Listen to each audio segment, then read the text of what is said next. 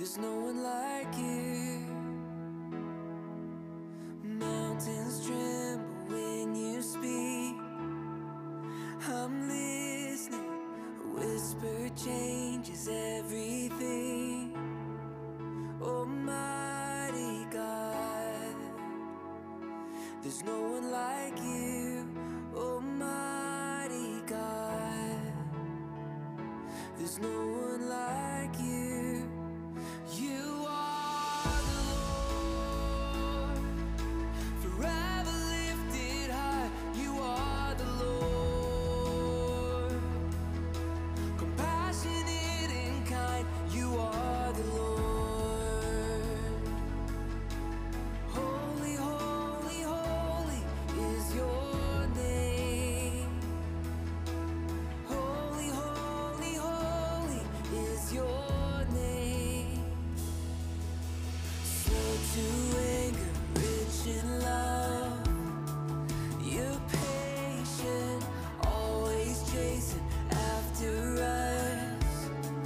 This is your heart. There's no one like you. How great you are. There's no one like you. You are the Lord, forever lifted high. You are the Lord, compassionate and kind. You are the Lord. Holy, holy, holy is your name. You are the Lord. Let the nations sing. You are the Lord. Jesus, King of kings. You are the Lord. Holy, holy, holy is your name. Holy, holy, holy is your name. You broke all my heavy chains, and you left them in the empty grave. Jesus, there is freedom in your name. There's no one like you, God. There's none like you. You broke off my heavy chains, and you left me in an empty grave. Shabbat Shalom! Welcome! Passover 2024. I'm going to introduce you to your MC for the weekend, but if everyone could please stand for just a moment. I know many of you have been traveling near and far, maybe as far as Singapore, for all I know. We'll find out here in just a minute. How many of you are glad to be here? Well, I'm glad that you are here. And the crazy part is we still have hundreds more people that aren't here. So they're on their way. You guys are the blessed ones. You're here. And I just want to let you know there are tons of seats available in the front row. So let me just give you a real heads up. If I ever go to a conference, you will see me right here. This is where I'm at. And I came here to this event, a men's retreat, in fact, with the ministry that is in charge of this whole compound called Encounter Ministries. Amazing people. And I sat right here with 1,150 men that filled this entire place, and I wanted front row seats to whatever God was going to do. And I will tell you, it's very simple. I believe, it's not even a belief, it's a fact that when you are in the ancient Israelite wilderness, where do you think the presence of God was most felt? In the Holy of Holies, in the tabernacle outer court, and then it began to wane as you go out into the millions of people 2 miles down the road. So the closer you get to Jerusalem, ladies and gentlemen, that's where you want to be. It's more bright. So the reason why I'm saying that is because I want you to test me on this. If you are a back row person, nothing wrong with back row, but I encourage you at some point to make your way to the front during worship you will feel a difference. There is something about the frequency of being in the mix and closer to the mix. Amen? Test me on this. All right. Let me introduce you to a new friend of mine. He is a gentleman that I met last year for the very first time at Sukkot. I'll let him tell you his story. But would you please give it up for your MC for the weekend, Joseph Dalton.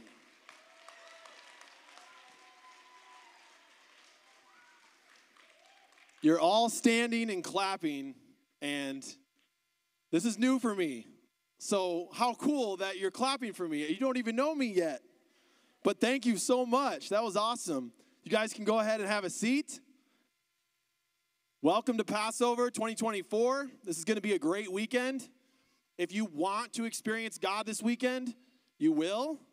If you want to see things from a new biblical perspective, you will. But if you're, this guy in the back row, kind of like I was at Sukkot, took me a couple days, then you might not get everything that God has for you. So you're in the right place. This ministry is doing some amazing things. For those of you guys that have never experienced a feast celebration, raise your hand. If this is your absolute first time honoring one of the 7 feasts, that's awesome. Let's give them a hand. I was in your exact position last fall. I did not know what to expect. I grew up a Christian, and I love God, and I want to raise my boys to do the same, my wife and I. So last fall, I came in really not knowing what to expect. And what I will tell you is that Sukkot is 8 days, and it is absolutely spirit-filled. I watched my nephew, Jack. Wave, Jack. There's Jack. I watched my nephew, Jack, be delivered from something demonic. And that was honestly, and I've been a Christian since I can remember, so 40 years. It was the most powerful God experience I've ever seen. And so since then, I've been staying in touch with Pastor Jim and supporting this ministry. It's really doing things that are changing families, changing legacies, breaking chains of generational curses, addiction. It's much more than just a feast. But when you draw close to the Father and you know the Father's voice, He will speak to you and He will show you things that He intended for us thousands of years ago. So you're in the right place. We're so excited you guys are here. If you traveled more than 500 miles, raise your hand. That's me too. More than 1,000 miles, raise your hand. That's me. Is anybody from another country here? Raise your hand. Where are you guys from? What do you say? Australia. Good day, mate. Welcome. That's amazing. That's a long flight, yes? Wow, Australia. Does anybody have Australia beat? Same? Do you guys know each other? You don't know each other. All right, get up and go sit over there. Seriously. No, I'm just kidding. All right, here we go. So another question I have is, who is the largest family here? If you have more than 15 people, like cousins, in-laws, all that, raise your hand if you have more than 15 people in a group. How many you got? Nice and loud. How many? Whatever they said, amen. All right.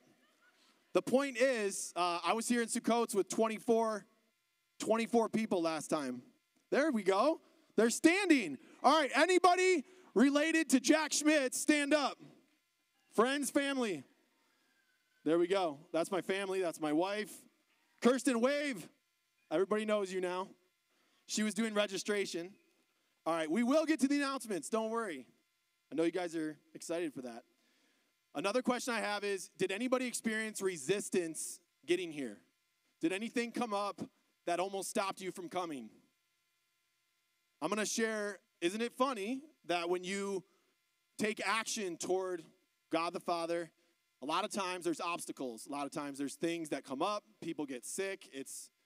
We know it's a spiritual war. Every day is a spiritual war. So I experienced some resistance getting here. On Wednesday night, I was attending my son's baseball game, and the foul ball went over the fence, and I don't know why. I think the 12-year-old boy in me just came alive, and I sprinted to get that foul ball. And I'm pretty fast. And there was a concrete thing right there. And I don't know who put it there, but I did not see it. So I sprinted to about right there, and I was looking toward that foul ball, and I tripped so hard that I fell about 8 or 10 feet further on my wrists, my knees, and my toe. And my wife heard me fall, and her and the other 10 adults that turned around and saw me, they had a perfect blend of compassion and hysterically laughing at me. So I didn't feel any pain for like 30 seconds, and then I was like, I don't think this is good. My toe feels like it's broken, and I don't know if I can walk. But I'm here, right? So give God praise, because I know it's not easy to do these things, but you guys made it a priority, and so that's amazing. We're all in this together. So one thing I want to do is I want to ask every father to stand up. If you are a father, please stand up. I am too a father. I have 4 boys, and I want to be the best. To do that, I need to know my father. And I want to applaud you guys and honor you guys for being here as fathers, because let's give it up for all the fathers. Something that you may already know, or maybe you need to hear it again, is that you are the gatekeeper for your family. And there is a spiritual attack on our children right now in the world, in society, in our culture, in the music, in the movies, in everywhere you turn. Everything is artificial, right? Even food is being made artificial. And we know the truth, right? This ministry is called Passion for Truth. So you fathers, if you develop that passion for truth, truth is not negotiable. Truth is not debatable. Truth is truth. And that's what this ministry is about. When you guys lead your family to that truth, you are leading them generationally. And it starts with us. We have to be aware that there is an attack on our children. There's an attack on us. If the enemy can get a hold of us and distract us and give us fear and give us limiting beliefs or addiction, then he has access to your children.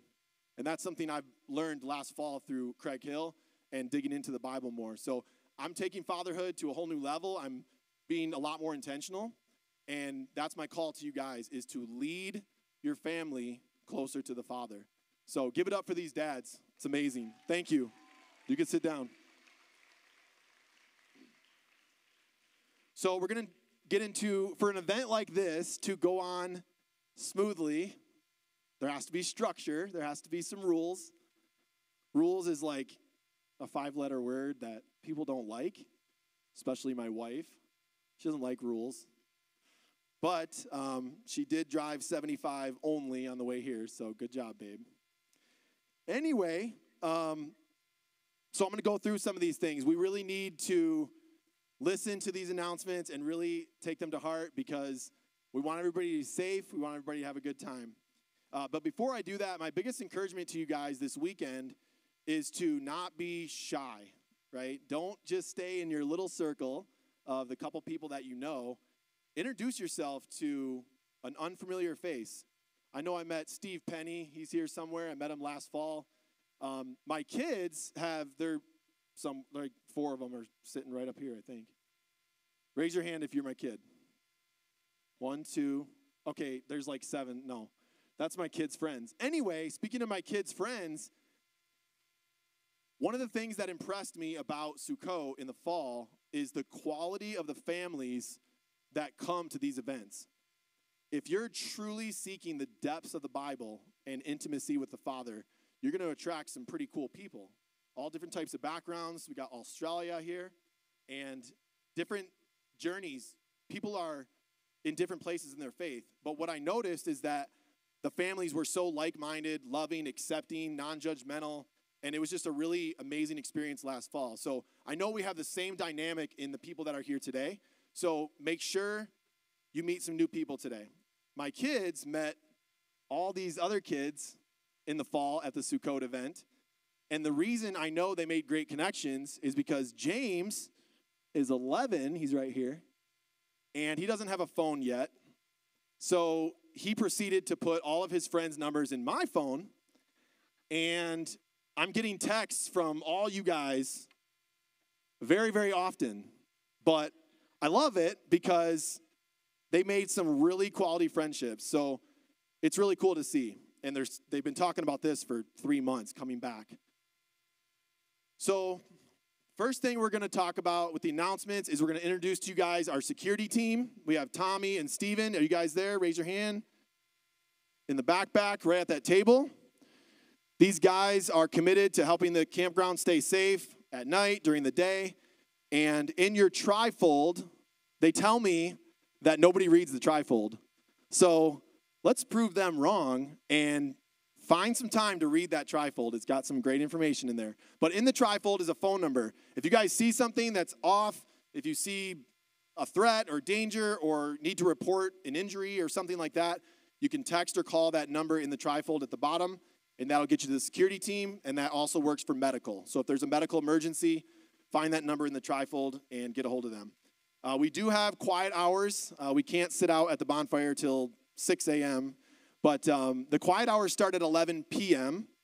That doesn't mean you need to go to your tent or your lodge. It just means some people want to go to bed by 11, and so we're going to keep the noise to a minimum. Teenagers, your curfew is 9:30, okay? Repeat it after me, 9:30.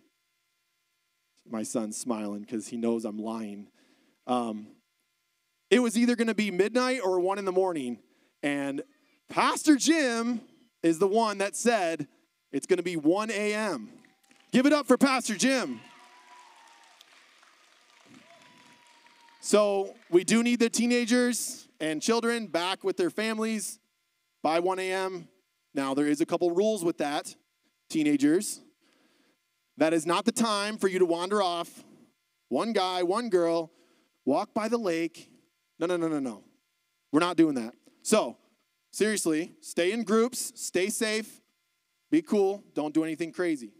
So 1 a.m., teen curfew. Parents of small children, we have to emphasize this. We love family camp. I have my niece here. She's 11 weeks, 12 weeks, and she's tiny, and we have kids all the way up to 17 years old. So we love having tons of kids at this camp. It's part of what makes it amazing. But if your child is small, 10 or under, so to speak, we really need you to keep an eye on them. And one of the main reasons is the lake, okay? There's a huge body of water down by the dining hall, and we don't want kids wandering out on the dock, falling in the lake. We need to be careful with the bonfires around fire, and there's obviously cars and golf carts and buses going back and forth. So please make an extra effort to keep track of your small children. That is not Tommy and Steven's responsibility, right? Amen. All right. As far as driving, we know that the walk from the dining hall to the worship center is about, I measured it with an app, it's 0.55 miles. So if you want to take that 12-minute walk, get your steps in, knock it out. But if you want to get a ride, then the buses run right after dinner and right basically before services. The buses will be shuttling people for about an hour before service. So you can jump on a shuttle and get there. There's also some people on golf carts that are happy to give you a ride as well. One of them is my son, Antonio. Where's Antonio at? He's probably delivering someone on a golf cart right now. There he is. He accepts tips, just so you know. All right. So we have rides for you is what I'm getting at. But we can't handle everybody driving their car up here. So we're going to ask that you do not drive your vehicle up to the worship center for services. However, Jim, being Jim, Pastor Jim, he's making an exception that in the cabins or the lodges, so not the motel ones by the dining hall, but the cabins and the lodges, except Kohler, you can drive a vehicle up here and park. But Grab a few other people from your cabin or lodge and try to pack your car so we don't have too many. You guys got that? If you are coming to a service using another mode of transportation, like a bicycle, a skateboard, scooter, that's cool. A one wheel. Steve was on the one wheel. That was cool. That's fine. But teenagers and children and adults that run after foul balls like me, we can't have bikes, scooters, and those items inside buildings, okay? I have to say that. So keep them outside. Let's see. We're going to do giveaways. We're going to draw 2 giveaways tomorrow. I think they're going to put that up on the screen.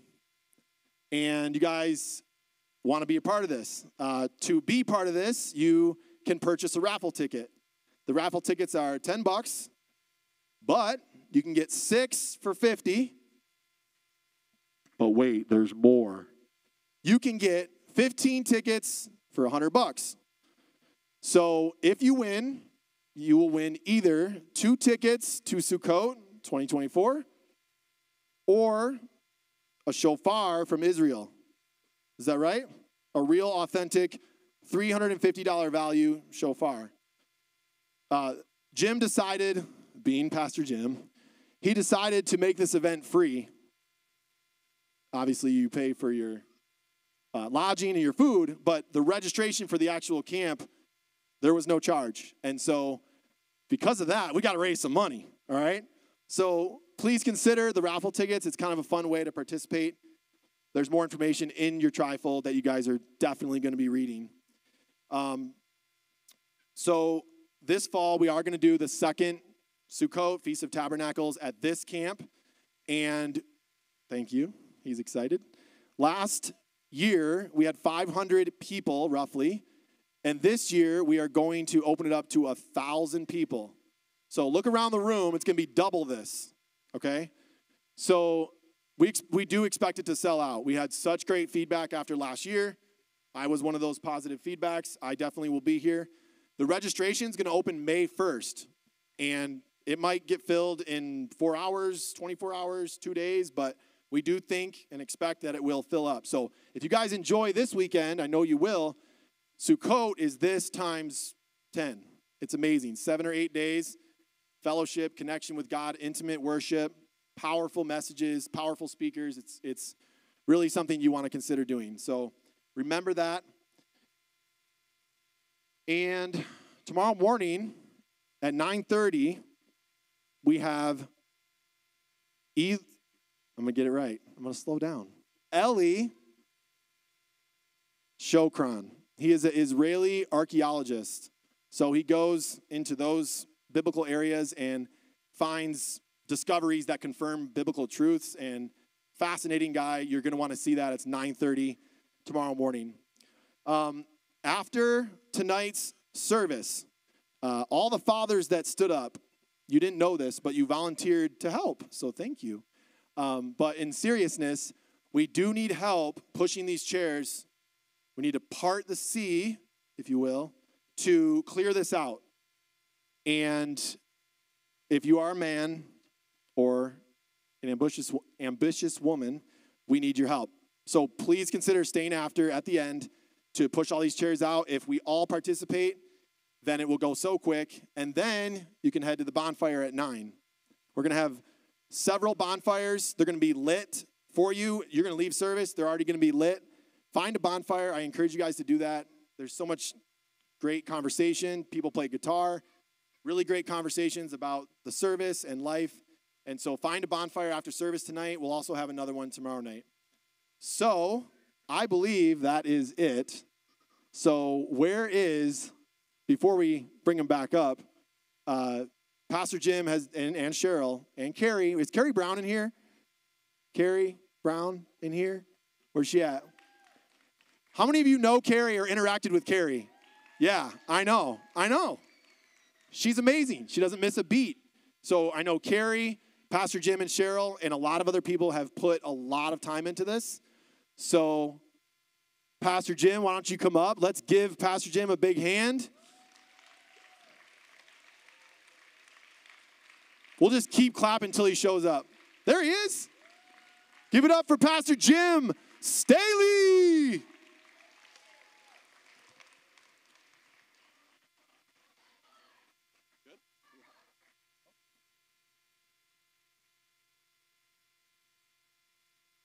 All right, worship team. We forgot to tell them to come up, but if you guys want to come up, we're going to get started. And, you know, anybody else in the mood to worship? How about we skip the word worship and call it a warship, okay?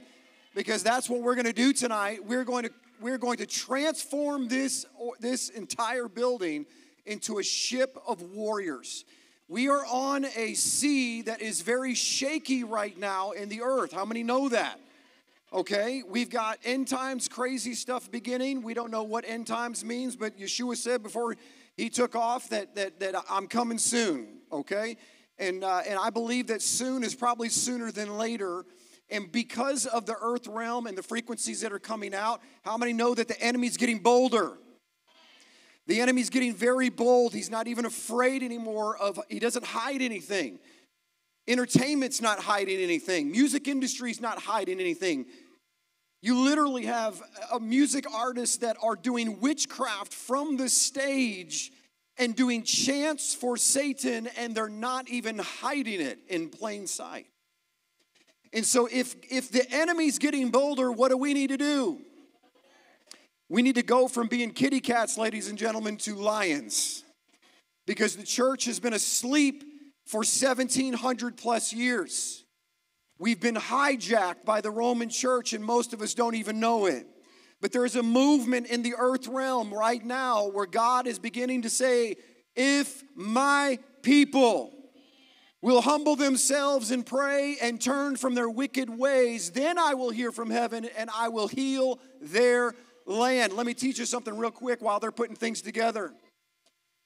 We've all learned in Christianity, growing up in church and American culture and language, when I say the word wicked, you think of evil. But that is not the biblical definition at all. The word wicked and evil are two completely different words with two completely different meanings. Evil is pure evil. Think Satan. Wicked comes from the term wicked. It's where you take two items, like two strings of a candle. They would wick a candle. Wicking a candle would be taking those two cotton strings, twisting them together. If I tell you two things twisted together in the Garden of Eden, what do you think of? The tree of knowledge of good and evil. That's wicked. You catch me? So what happens when you get to the book of Revelation is God begins to tell his people, stop compromising. Because compromising means that you're wicked. You're operating in a wicked fashion, not evil. And for a very long time, the enemy has understood this biblical principle. And so he's not about getting God's people to do evil things. He's okay with that. But what he really wants, his agenda, is to get you to eat from the tree of knowledge of good and evil. Because once you do that, ladies and gentlemen, you'll have a little bit of that sweetness, a little bit of that horseradish, a little bit of that haricet. You'll find out what that means tomorrow. And you'll be okay with a little sourness in your mouth. And that compromise is killing the church. God says this in Revelation chapter 3, verse 16, is I wish that you were hot or cold, righteous or evil. But because you are wicked, because you are lukewarm, I will vomit you out of my mouth. You see, God's power operates through the righteous. You can't claim the scripture that God ordains your footsteps unless you are righteous. And according to, by the way, Thayer's dictionary, a Christian dictionary of high-level scholastic academic theologians and scholars that know the Hebrew language and the Greek language, that word for righteous literally means keeping the divine laws. That's what it means. That's how God defines righteousness. You guys can play in the background as we get going here. But that's how we define righteousness, is by doing what God says. How many of you have children out there? Right? I've got 6 of those. And when they do right things, they get my favor. Every day I tell each one of them, you're my favorite. If you do the right thing tomorrow, you'll be my favorite. And then you're my favorite. Favor comes to those who follow God. Amen? Well, this weekend, I almost said week, because it feels like Sukkot already out there, the weather and everything. This weekend, we want you here locally and we want you online to experience the power of God. We were over there praying, and I finished, and I said, guys, I just feel like we're supposed to put our hands in here like this is a football game. And the Lord's giving me the word explosion. Everybody say explosion. What we need in the earth realm while Gaza and Hamas and Hezbollah and all the crazy Iranian stuff are sending missiles, God's people need to stand up and enter the spiritual war and stop watching Fox News for what's happening over there, because it's happening right here. What you see in the spiritual will manifest in the physical, and what you see in the physical will manifest in the spiritual. Everything happens in the heavenly realm first. You want to experience the power of God?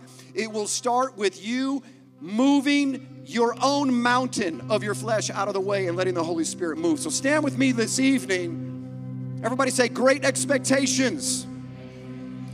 Say it again, great expectations. One more time, say, I have great expectation. Do you believe it? Give him a round of applause. The Holy Spirit wants to touch your life. And before we begin, I feel led to say this. I want to recognize the difficulty that some of you guys are in. I want to recognize the spiritual journey of where you're at. Some of you are in an incredible skeptic moment right now. Someone grabbed you on the side of the highway and forced you to come. Maybe your husband or your wife said, look, this is your last day on planet Earth if you don't come. Whatever it is, some of you are going through some really difficult things. I'm here to tell you, I've lived a life of difficulty. I've been in the bottom of a dungeon. I know what it's like to be hit by someone in the lunch line just because you look like somebody, their pastor that molested them when they were a child. I know what it's like to be in a headlock on the bottom of a prison floor, someone choking you out just because you told them, good move in a chess game. I know what it's like to be slandered, to be gossiped, to have your family stripped from you, to be a feeling of abandonment, and your closest friends leave you just because they don't want to be associated with your name. And I'm here to tell you that the God that allowed me to go into a prison cell is the same God that brought me out early and gave me favor with the very judge that sentenced me to jail. I'm here to tell you that the same God that is there on the mountaintops, that gives you that feeling of the glow that Moses had, is the same God that was in the bottom of the well with Joseph. And until you believe that, ladies and gentlemen, you will never, ever have your breakthrough. Because your breakthrough, and by the way, for those of you that are waiting for your breakthrough, how many are waiting for breakthrough? Raise your hand. I just want to know where we're at right now. Raise them high. If you want a breakthrough, you got to raise your hand. This ain't like God touches the first one that's highest, okay? Look, here's the secret to breakthrough.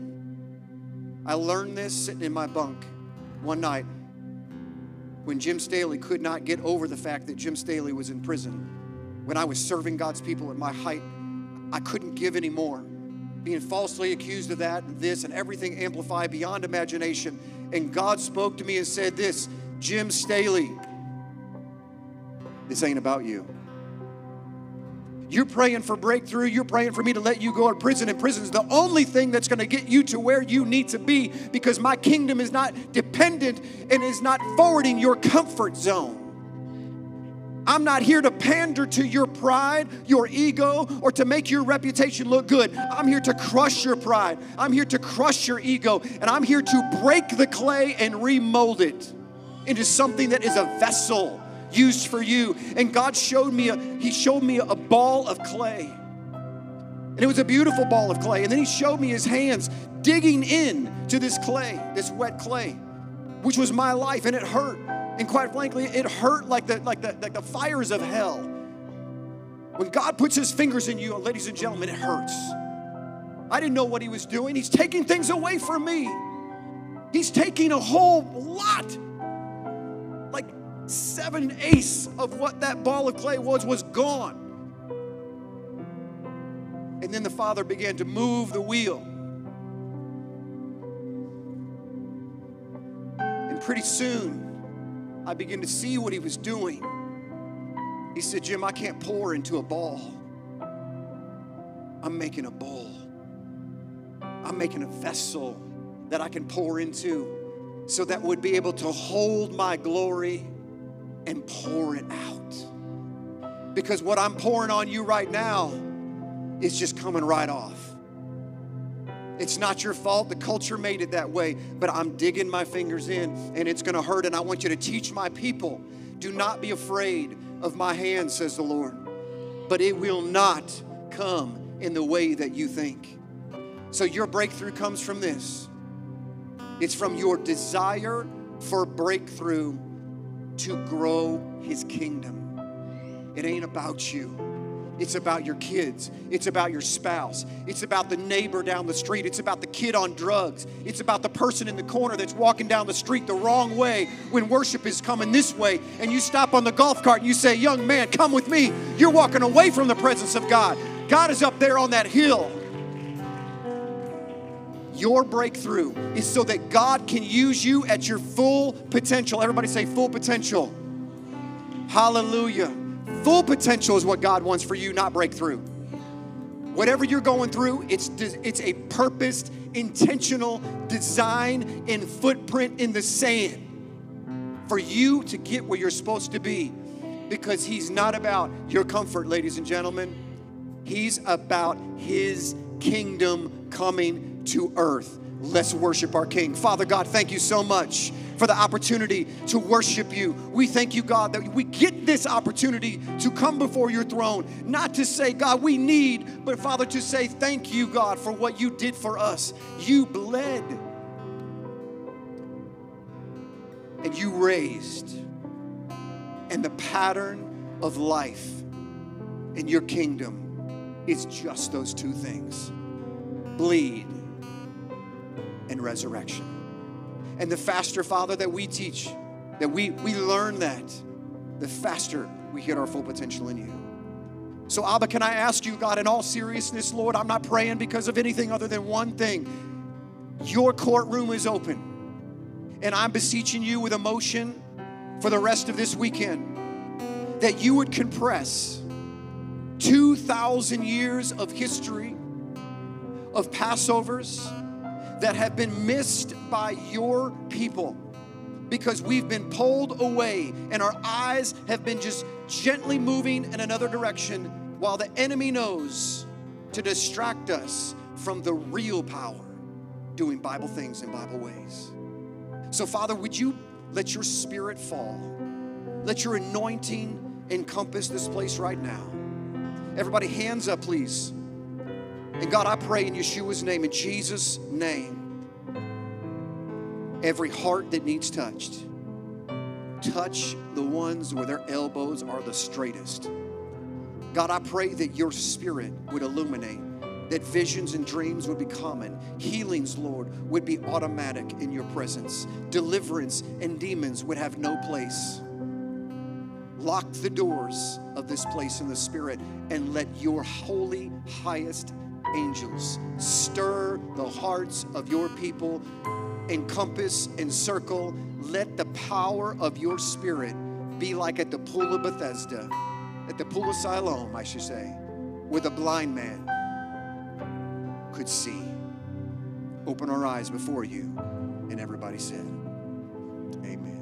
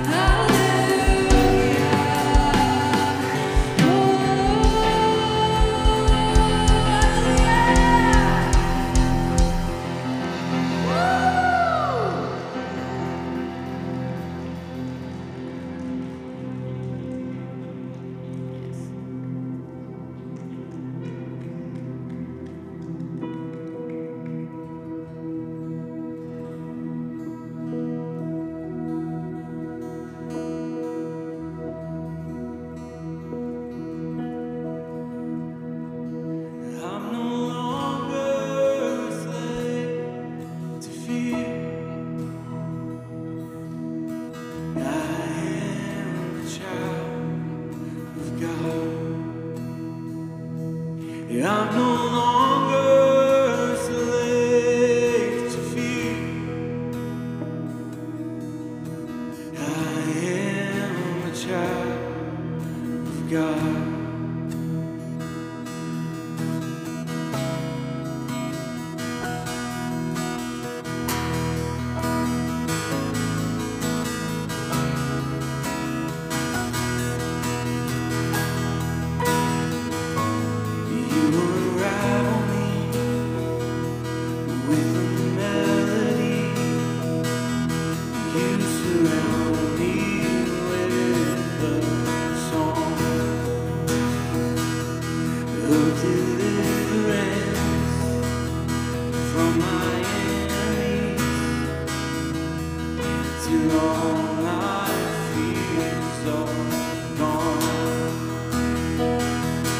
I'm no longer a slave to fear. I am a child of God. I'm no longer a slave to fear. I am a child of God.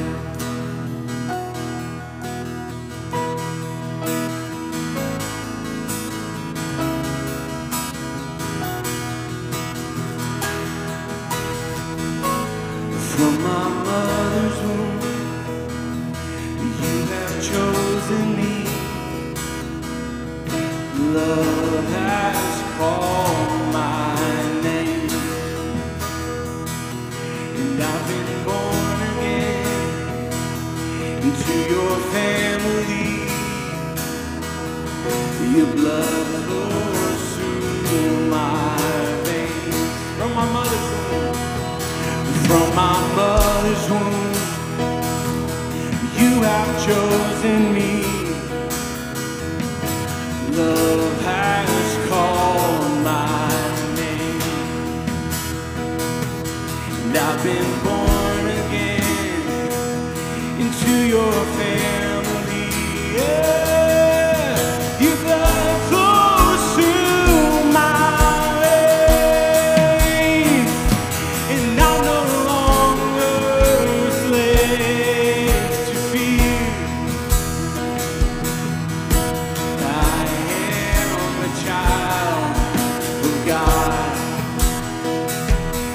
I'm no longer a slave to fear.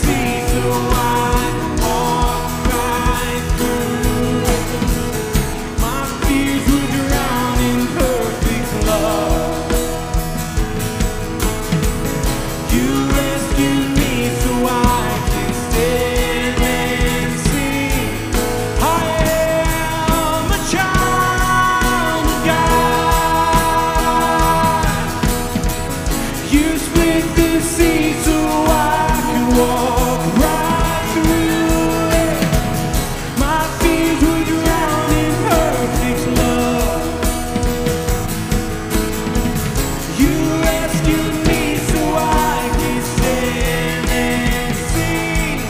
I am a child of God.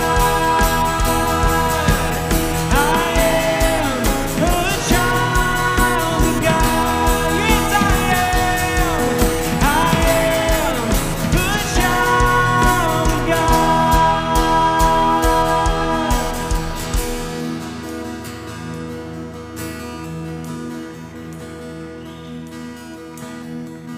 I feel like we need to stay here just a little longer. I don't know about you, if anybody in here has ever had a spirit of fear. Raise your hand if you've ever had a spirit of fear. Raise your hand if you've ever had fear grip you so hard that you felt like you needed to be in the hospital. Raise your hand if you feel like you're no longer a slave to that fear. Hallelujah. God is in the business of casting out all fear. Amen. Who is it that drives fear into our lives? We know it's the enemy, right? So if you have fear in your life tonight, if you feel like you still are gripped by fear, that you have a spirit of fear, I want you to raise your hand right now. Okay, there's a few in here. God does not want you to have a spirit of fear. And so, Father, I pray tonight that you would cast down all fear. God, I pray tonight that we would no longer, there would not be a single person in this room that is gripped by fear. I pray, God, that you would just help that person to recognize that it is only the enemy that wants to bring a spirit of fear into our life. So, Father, we call it out tonight. We say you are not welcome in this place. Spirit of fear, you need to go. You need to leave. You are not welcome here. Do not come back. Father, I ask right now that every person would search inside their hearts, and because it's fear, God. It is fear that keeps us from your very heart. It is fear that keeps us from the faith that we are supposed to have inside of you, God, as our one and only that we trust with our lives, even to death, God. So, Father, I pray tonight, Lord, that those chains would be broken and there would no longer be fear in this place, that we would not be a slave to fear, and that your presence would be here. And I just want to sing that again. And I want anybody in this place who has raised your hand a minute ago, I want you to sing this song at the top of your lungs and proclaim that you no longer are a slave to fear. Can we do that?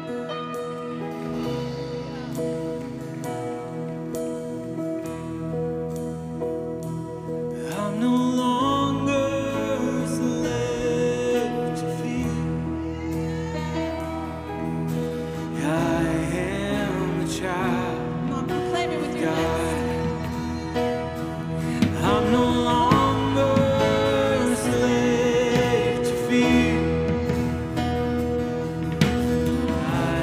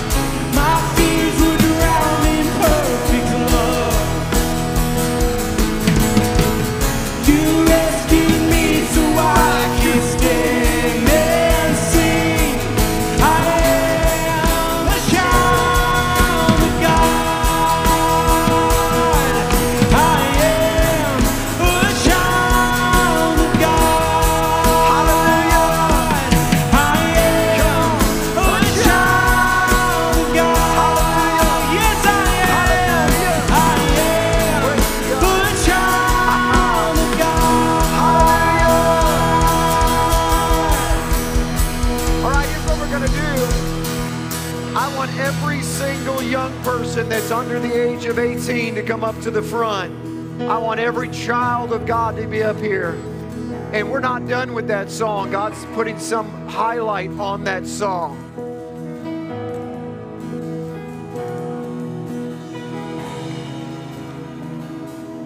Parents, give them encouragement. Get them up here.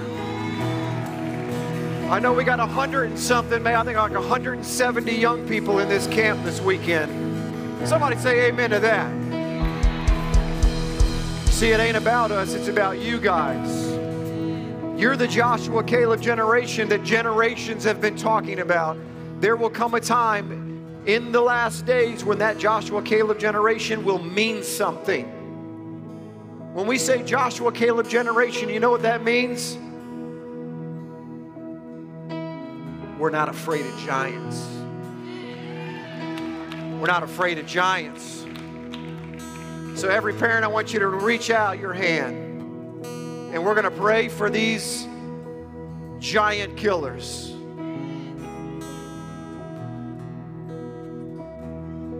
Some of you look like way more than 18 years old here. We got some 45-year-old, 18-year-olds, praise God. They just heard child of God. They start running to the front. Father, we just come before you and we declare that this generation is why we're here. Let them stand on our shoulders, Lord. Let there be no fear, no doubt.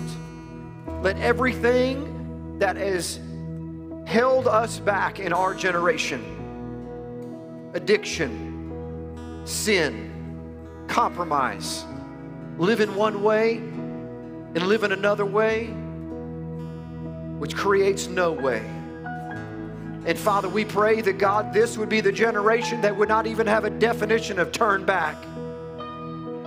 When they see Jericho, Lord, they already thank you that it's fallen. When they come to the Jebusite city, Father, they say, no, no, no, no, this is our city. Thank you for keeping an eye on it, but you can leave now. Father, we thank you, God, that the glisten in their eye would be the glow from your throne. We thank you, Father God, that you turn their staves into swords. And we praise you, Father God, that whether they know the word or not, that the shield that they will hold will be a faith. A faith so strong, so great, so wise, so courageous, that they barely hold it up because they're on the offense all the time. We thank you, Father God, that the shield of faith and the sword of the Spirit will match the power of the truth, and there will be found the true worshipers. In one generation, the world will change, and a revival will come so thick, it will literally capsize every revival that's happened before. No one will even discuss or remember the revivals of the past, because this revival will be different. It will have roots that will go deep. It will touch a water that has never been touched, an underground river of your power and your love, your grace, your compassion, your mercy, and your obedience that you tell us to follow. God, let this generation be leaders, not followers, only followers of you. And now let's sing that song, and I want just the kids. When I raise my hands up at a certain point in the song, I want all the adults to be silent. And I want my Creator to hear the voices of His children. Amen? Amen. Let's do it.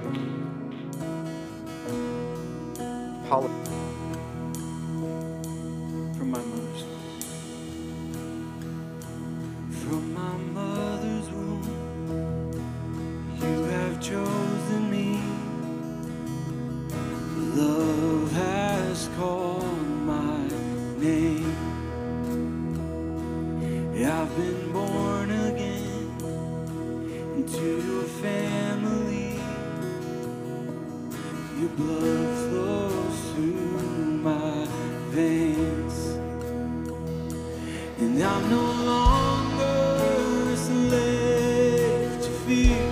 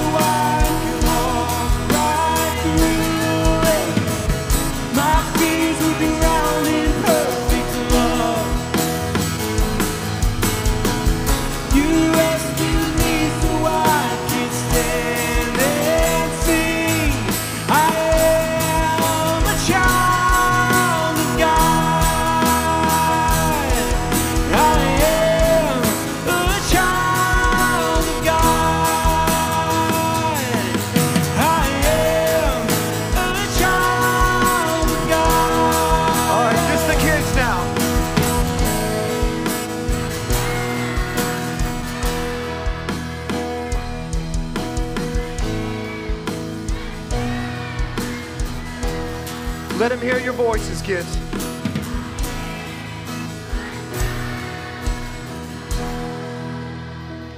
Hallelujah. Praise you, Father. We just thank you, oh God, that we are your children and you give good gifts.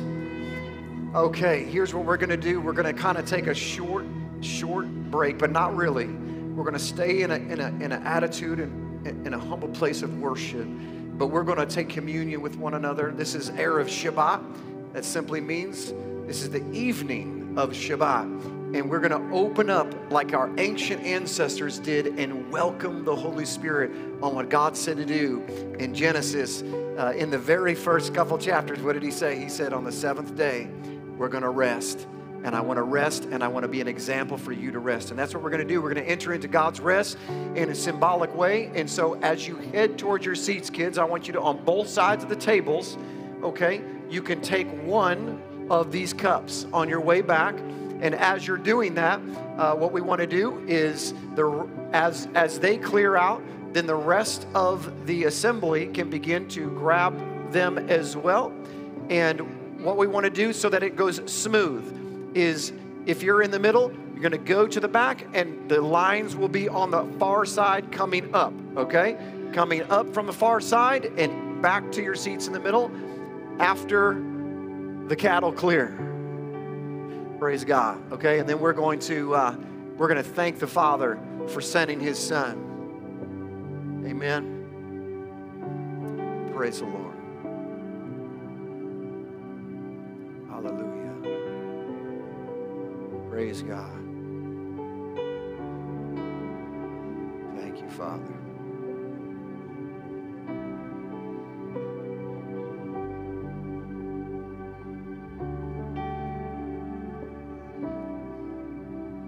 All right, parents, if you want to head to the back and then start that line coming in, that would be great, and we'll do that. We want to do this as quickly as possible, okay? The line should come from the back and up towards the front. So go ahead, don't be shy, let's go. We have to do this quickly. Praise the Lord.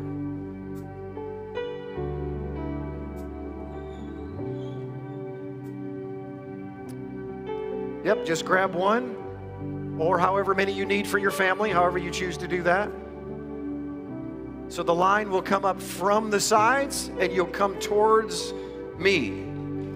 Do not walk on the sides towards the back, one direction only. There we go. All right.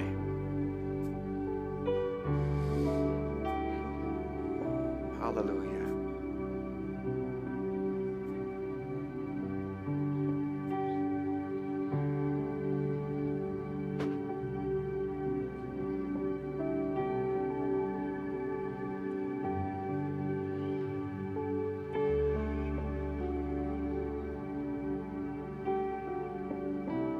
You, Father. Thank you, Lord.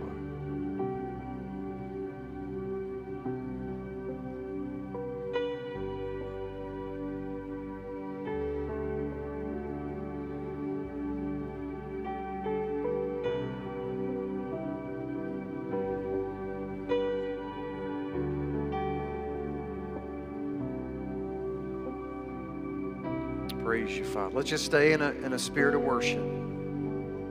Begin to prepare your heart. Thank you, Father.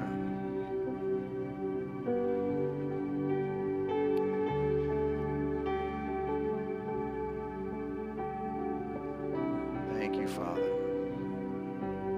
Praise you, Father. Just thank you, Lord. Just thank you, God.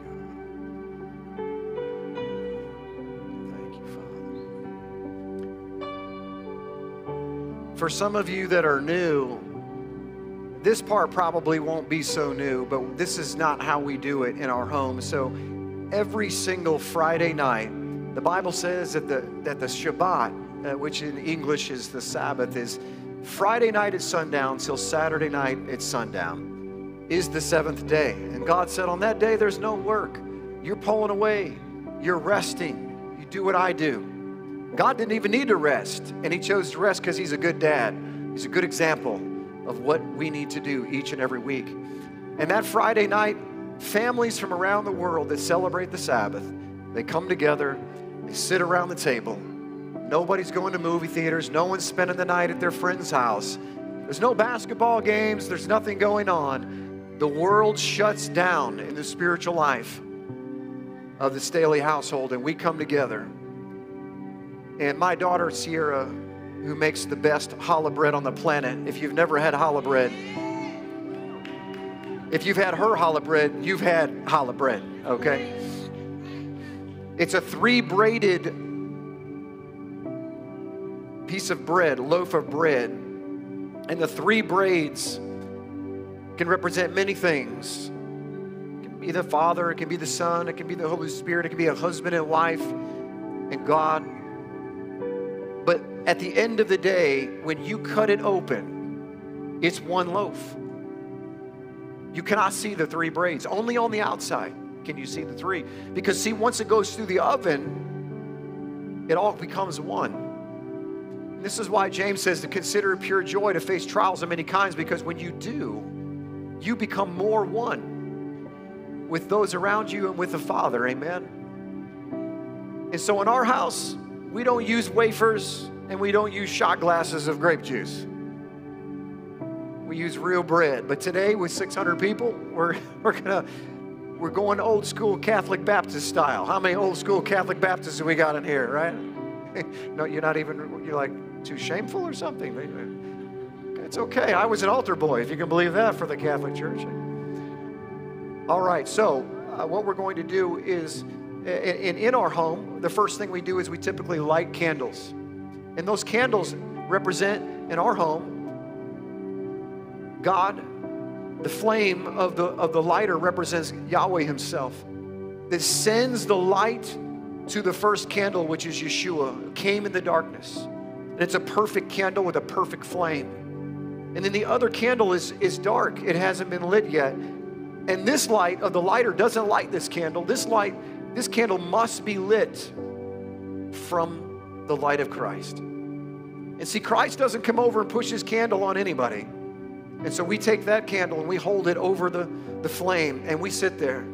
As I explain to my kids, that what most people do is they put their wick through the candle, wick through the fire of God, and they say, oh, that didn't work because it didn't light me on fire. We said, God, even through fire, you can take your hand, move it right through there. It won't burn it. You can take a wick, the very thing that's designed to be lit, and push it through the flame. It won't burn it. But when you take that wick and you hover it over that flame, and you say, God, I'm trusting you, even though I can't understand. I'm not even touching your flame. I don't even deserve to be in your presence. But I'm going to sit here because by faith I believe that you can light my life on fire, that I can be what you are. And you sit there, what will happen is it'll begin to smolder, and it'll begin to smoke, and the wax begins to burn, that flesh, your own mind, will, and emotions, and then immediately, it's somehow magically, it's spiritual, it's incredible, but the flame jumps. It just jumps.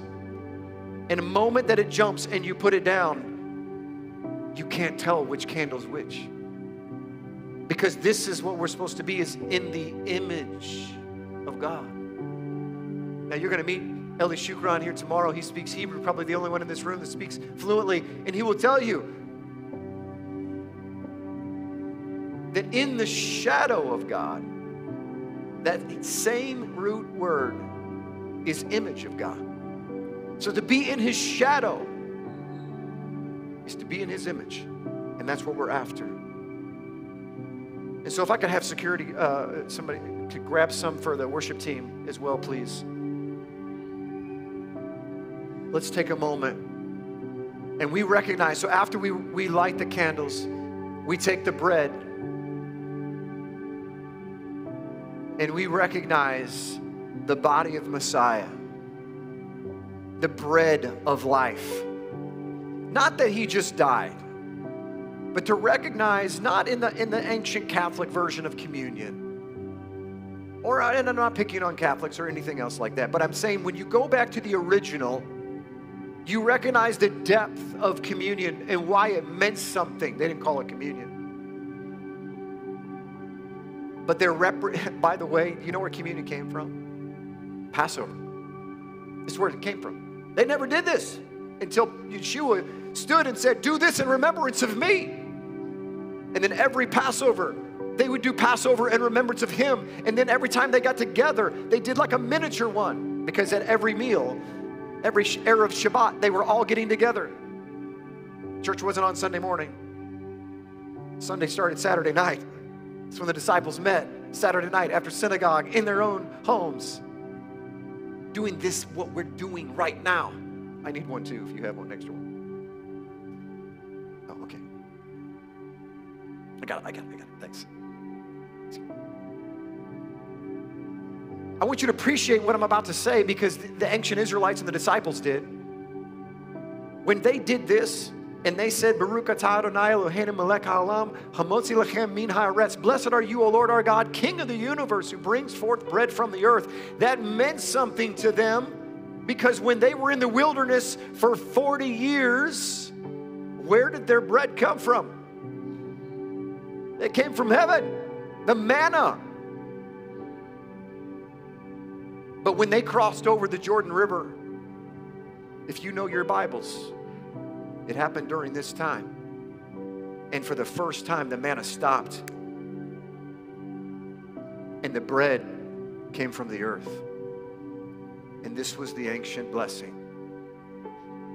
And although almost all of us have been taught that the bread from heaven is greater, I'm here to tell you that wasn't the original plan, or it would have never stopped.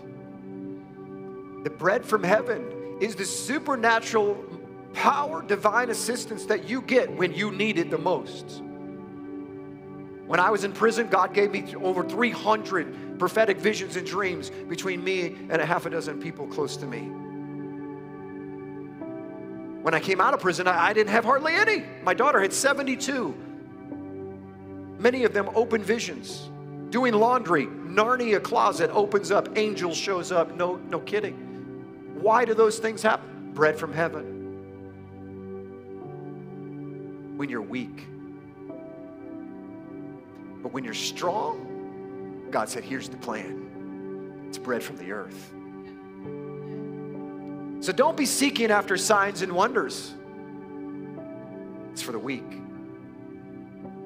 Because if Jesus is standing right next to you, I don't need a vision. I don't need a dream. I can feel the presence of God. Amen? So let's take the bread.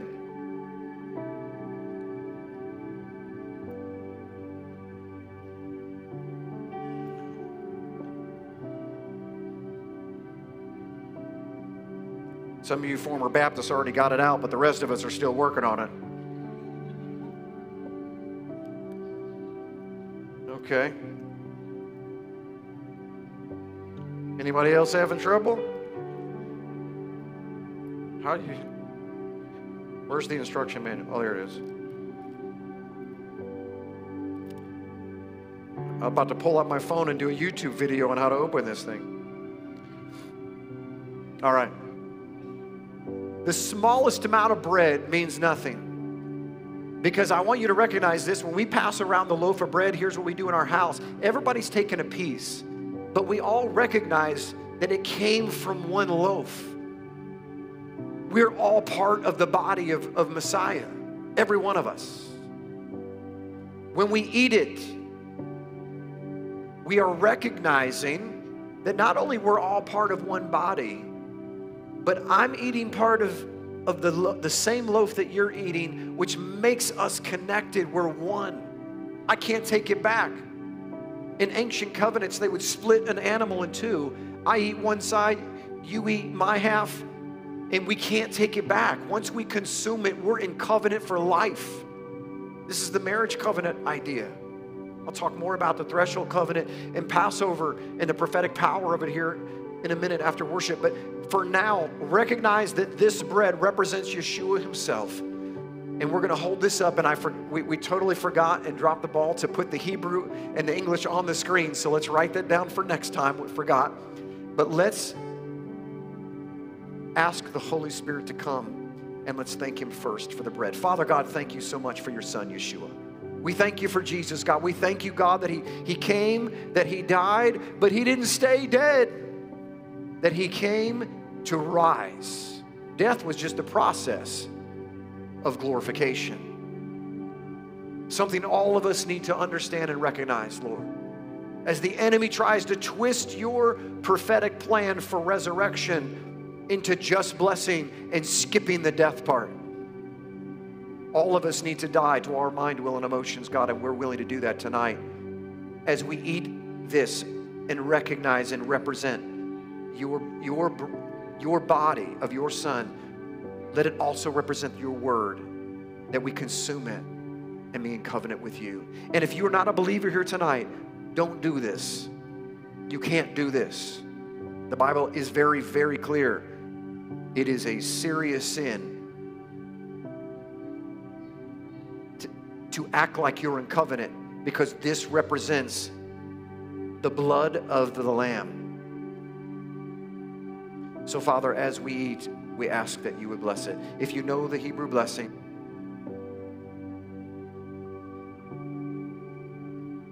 with me, say it with me. Baruch atah Adonai Eloheinu melech haolam, chamotzi lechem min haaretz. Blessed are you, O Lord our God, King of the universe, who brings forth bread from the earth. You may eat.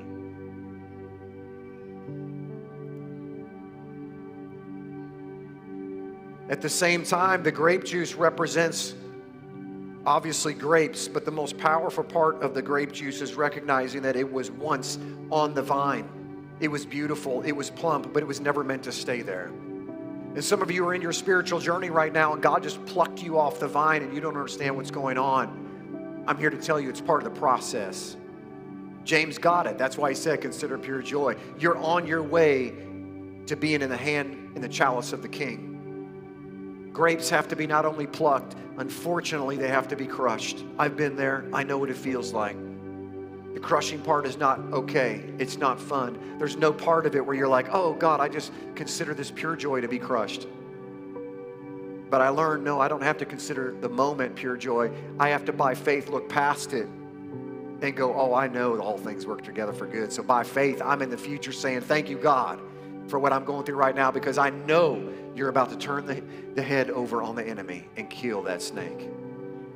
So let us thank the Lord not only for the blood of the Messiah, but the cup in Judaism and our ancient ancestors of the Israelites said this. They recognized that the cup represents celebration. Wine is celebration. So this is a wedding. And just like the first miracle that Jesus ever did was at the wedding of Cana, let this be the first miracle in your life. And let us start right now. If you know the Hebrew blessing, say it with me. That's kind of dangerous. No, let's just say it on account of embarrassing my children. Baruch atah Adonai Eloheinu melech haolam, Berei peri hagafen. Blessed, O Lord, our God, King of the universe, creator of the fruit of the vine.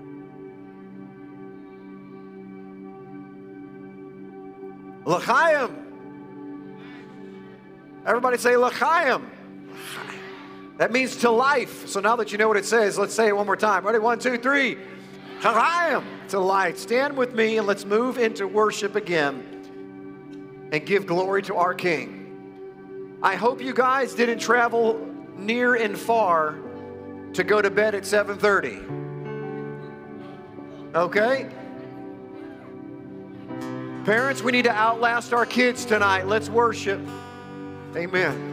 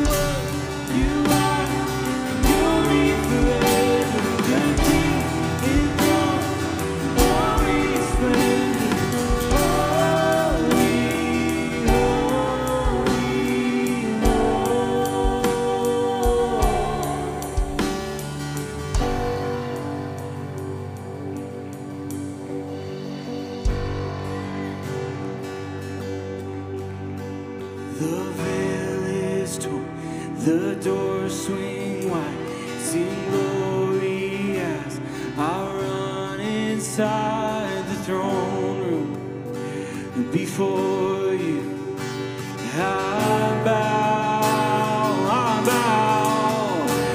The veil is torn, the doors swing wide.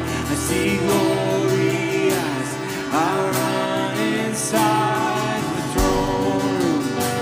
Before you, I bow, I bow. The veil is torn, the doors swing wide. I see glory.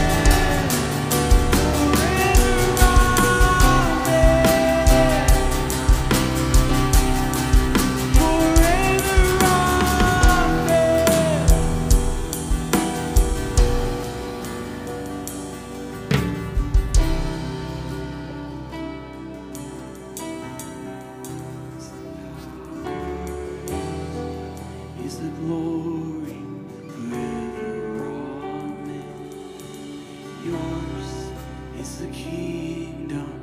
Yours is the power. Yours is the glory forever. Amen. Yours is the kingdom. Yours is the power. Yours is the glory forever.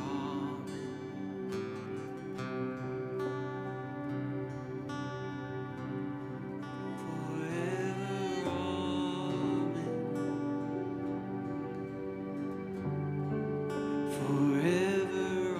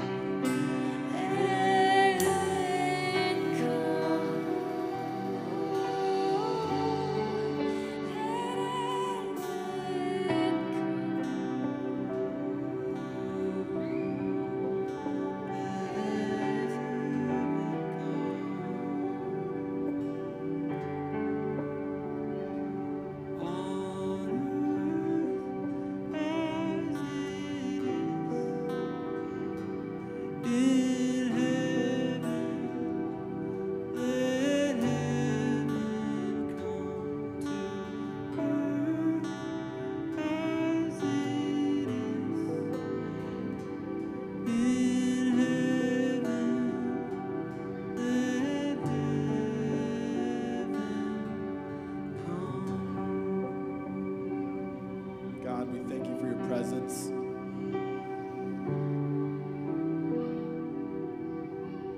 We thank you for the freedom to worship you and your Son.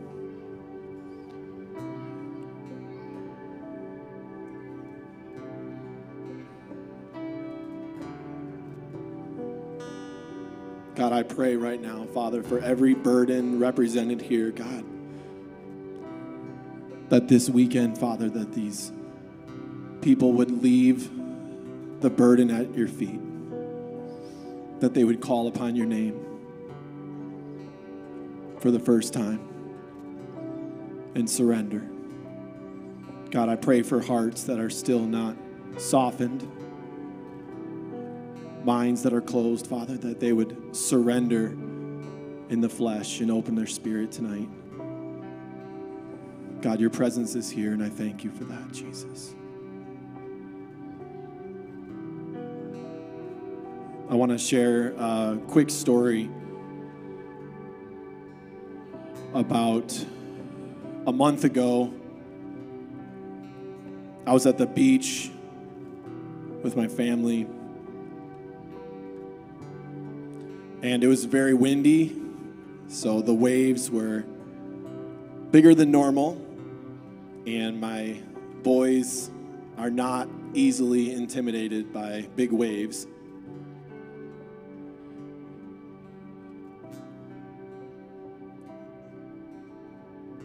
But my 11-year-old,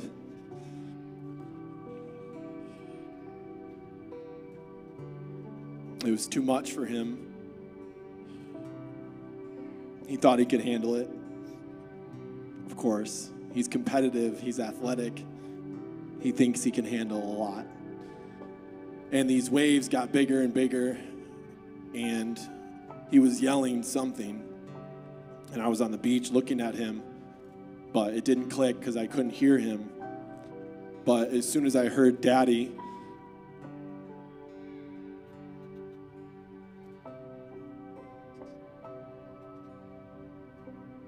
I knew he needed me. And as soon as I looked at his face and heard, Daddy, I need your help, I ran so fast. And I didn't trip over any concrete stuff that time. But I ran into the waves. I had stuff in my pockets. I didn't care. I dove into those waves and grabbed my son, and I brought him to the shore. And I think the lie that the enemy has spoken over you guys, some of you, is that you are supposed to do this alone. That you are burdened, you are tired, you feel defeated, hopeless, lost, and that pain that you're feeling it's yours. But you have a Father, and if you call upon his name this weekend, the shift that's available for you, it will happen. Just call upon his name. He will come running. That's my word for you guys. Let's close this out in prayer. And then Pastor Jim's going to come up. Father, you said in your word in Matthew,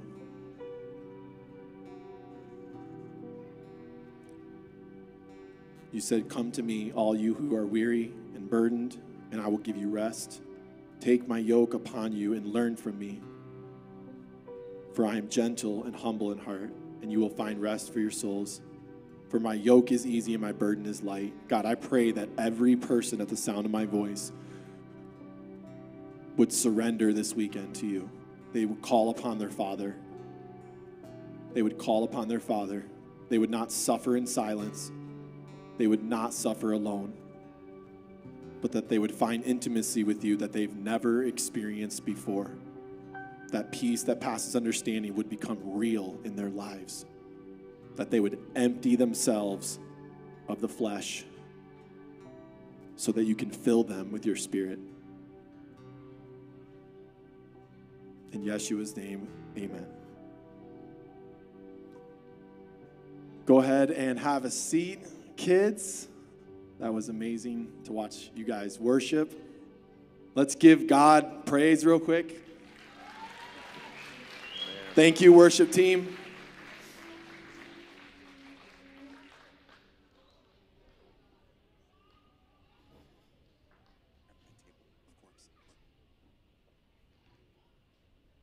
Amen. How many enjoyed worship? Hallelujah. Is it too late for me to preach? All right, everybody in the front row said no. Everybody else is a little sketchy back there. All right.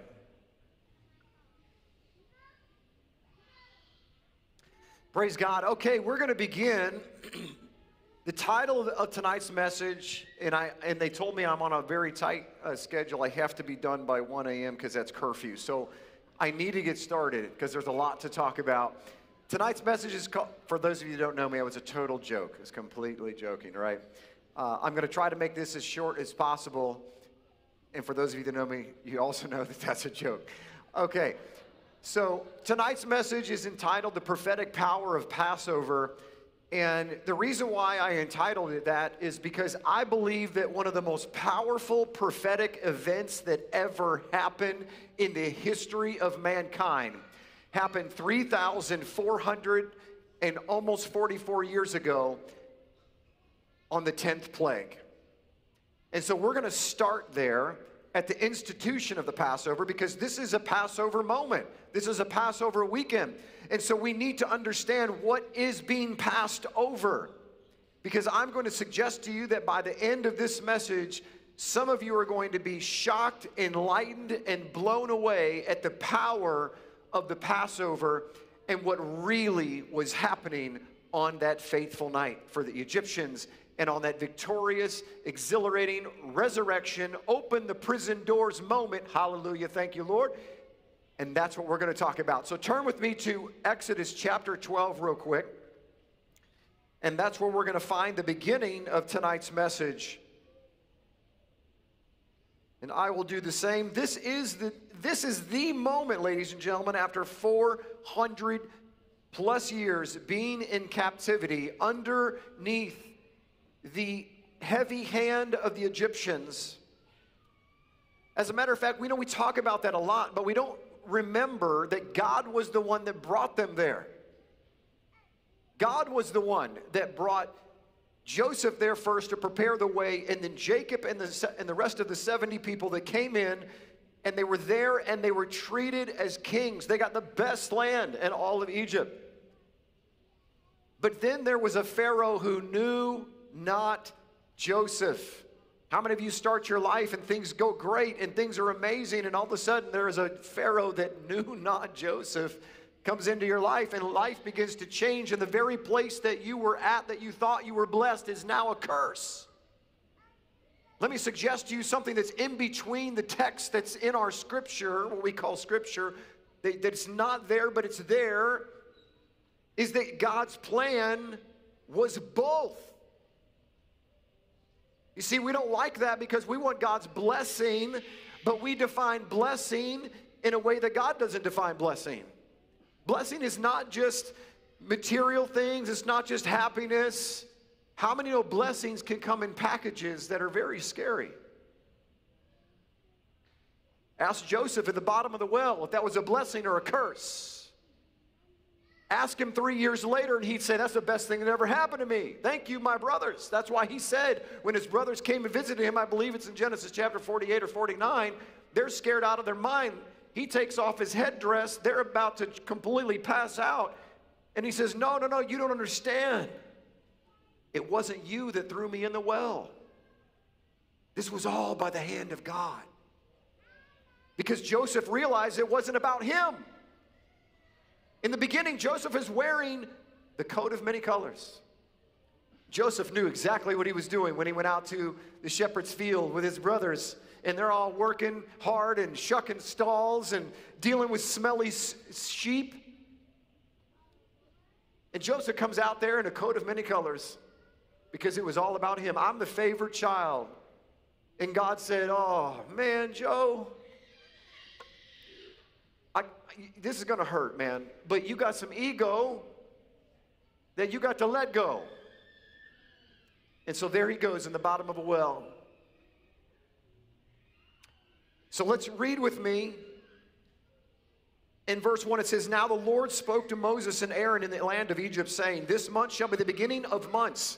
By the way, this is what happened on the solar eclipse of 2024. On Nisan 1 was the solar eclipse. Now that might not mean a lot to some of you that are brand new, but in God's calendar, see, there's two calendars.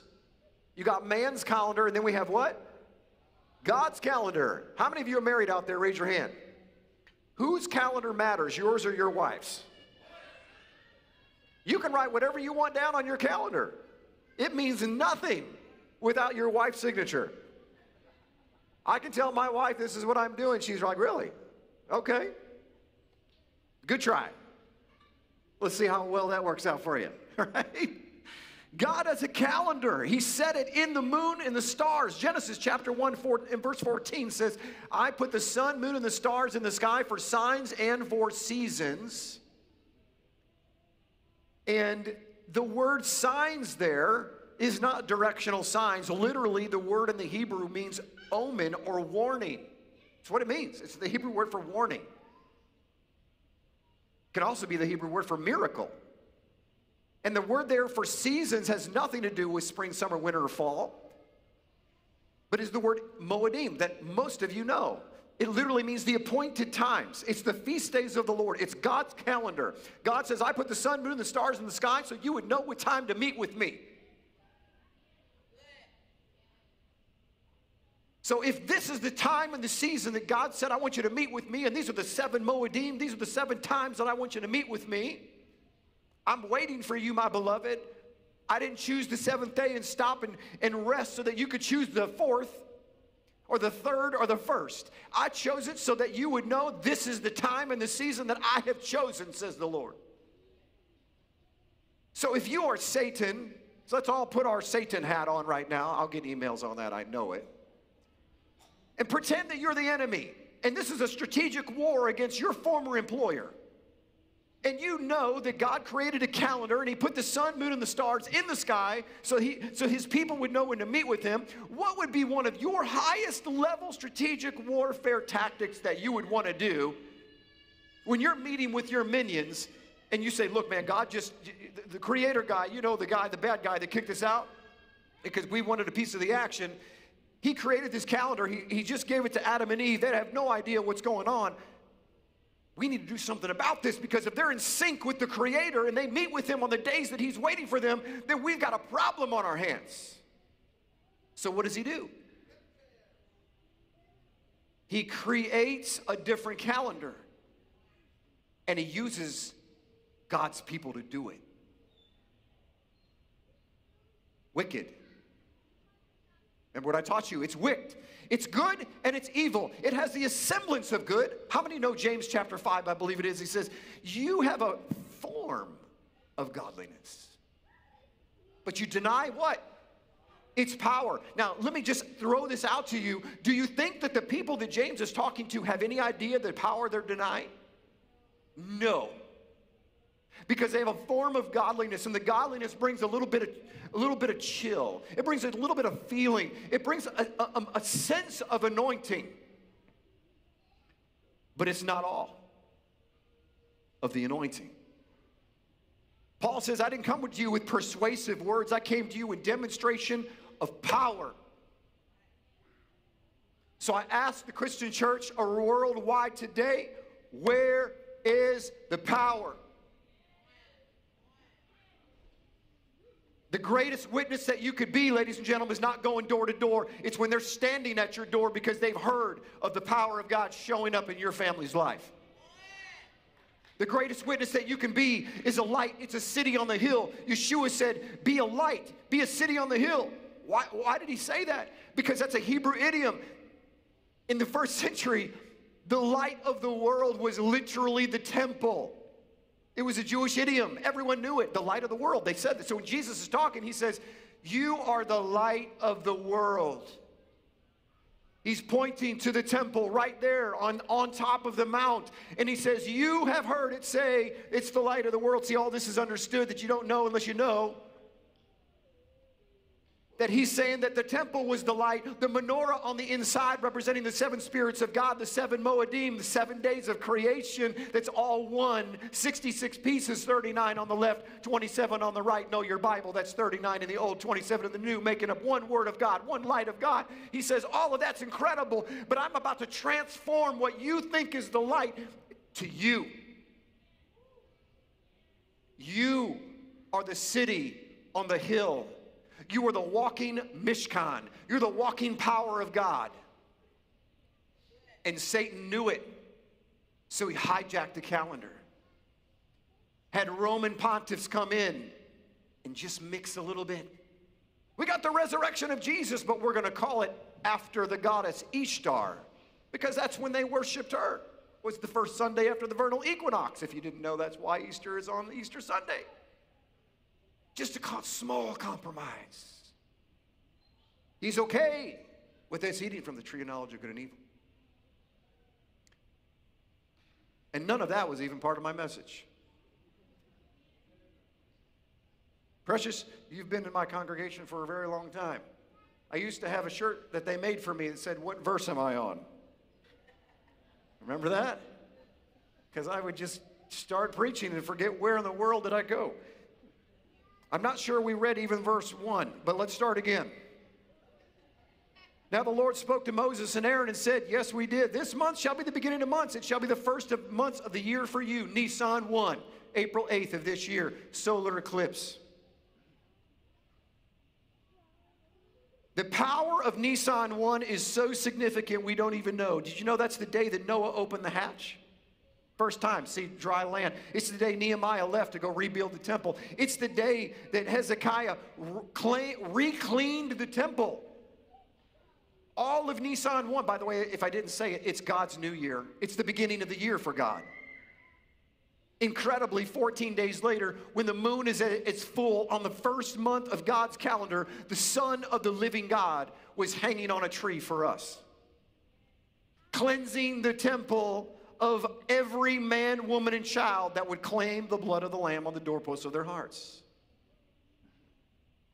We need to get on God's calendar, because it says this in verse 3, speak to the congregation of Israel, saying, on the 10th of this month, every man shall take for himself a lamb, according to the house of his father, a lamb for his household. This is unbelievable if you know the biblical timeline of the Passion of the Christ. Because on the 10th day of Nisan, in the New Testament, what happens? Jesus is riding, Yeshua is coming on a donkey into Jerusalem. The palm branches are going as the high priest and all million people that are in Jerusalem at that time are hailing and excited and celebrating as the high priest is showing off the lamb that they chose that's going to be sacrificed 4 days later, right according to the law of God. And Yeshua is riding on a donkey, and everybody, most of us grew up in Christianity thinking all of Jerusalem is celebrating him. They're not. They're celebrating the high priest bringing in the lamb that's about to be sacrificed, but all of the followers of Christ are celebrating Yeshua and how he is going to be king, and they have no idea he's going to be sacrificed 4 days later. They have no idea that Jesus is literally fulfilling prophecy as being the lamb that's chosen on the 10th of Nisan. Somebody say amen. Every single thing in your Bible has a reason. We just need to read the front of the book.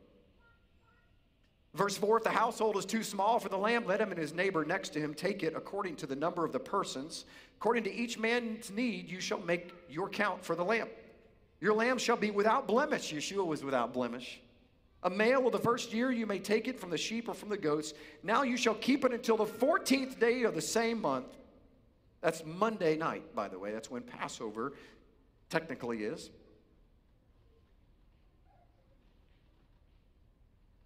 Somebody ought to go tell the bus driver I just got started. He can come in and relax.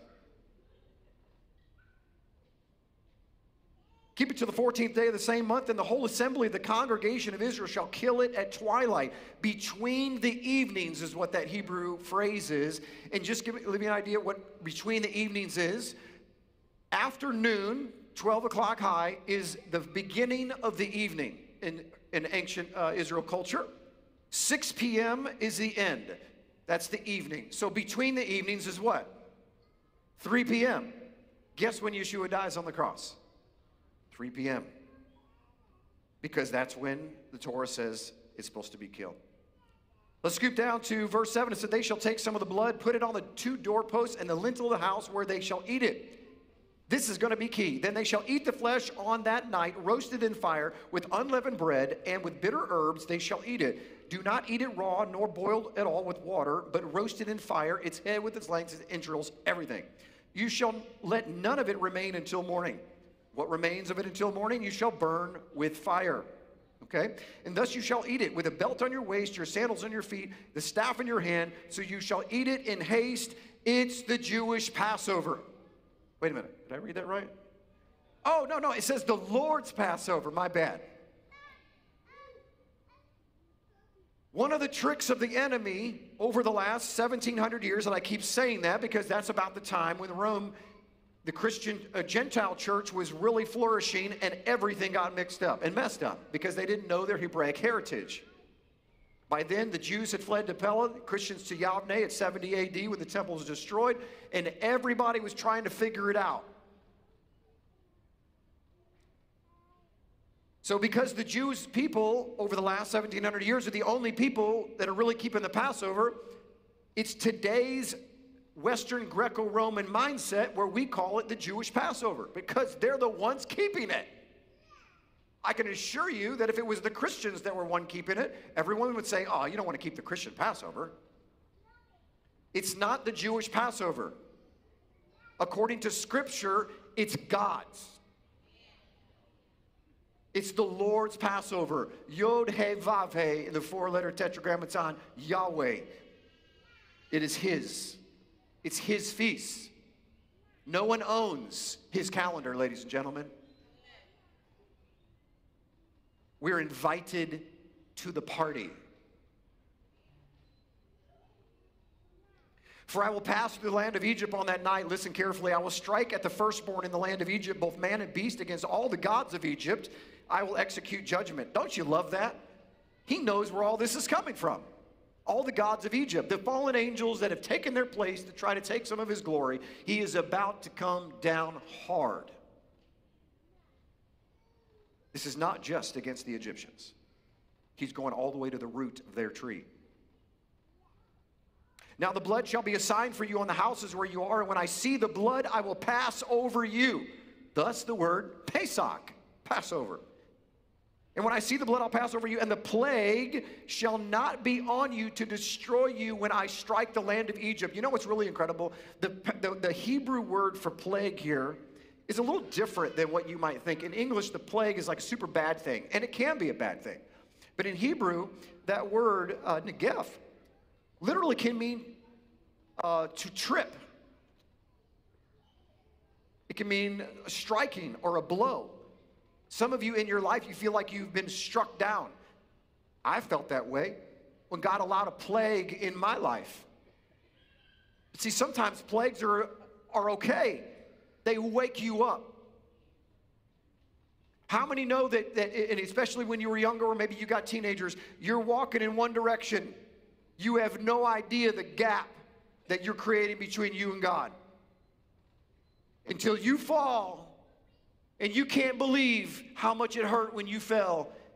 And unbelievably, the fall caused you to turn around and you see the gap. And now that you see the gap, you begin to bridge the gap. And it doesn't dawn on you that the only way that you saw and the only reason why you saw the gap is because of the fall, because of the plague. Some people say, Pastor Jim, God didn't like the Egyptians. He was trying to remove the Israelites, His people, from the Egyptians because He hated the Egyptians. He doesn't hate anybody. He loves all of His people that He created, but that doesn't mean all the people He created are His.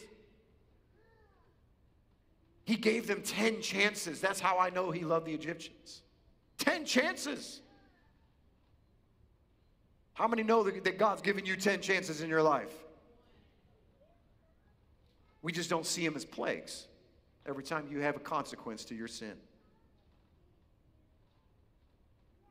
He wants to bring a Passover blood. I'm telling you, the blood is the only answer to every question and every problem that you have.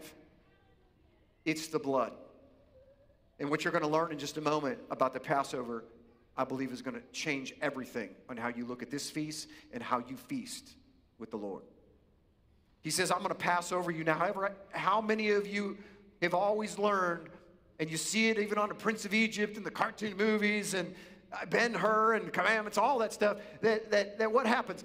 That when the Passover spirit of death comes, he comes up and he like floats in and sees the blood on the doorpost and the lintel. And the camera angle's always here, never down. And you're going to know why in just a moment. He shows the blood here, and then cruises over that little hut. But then he goes in to the Egyptian homes and kills the firstborn. How many know what I'm talking about? You've seen that.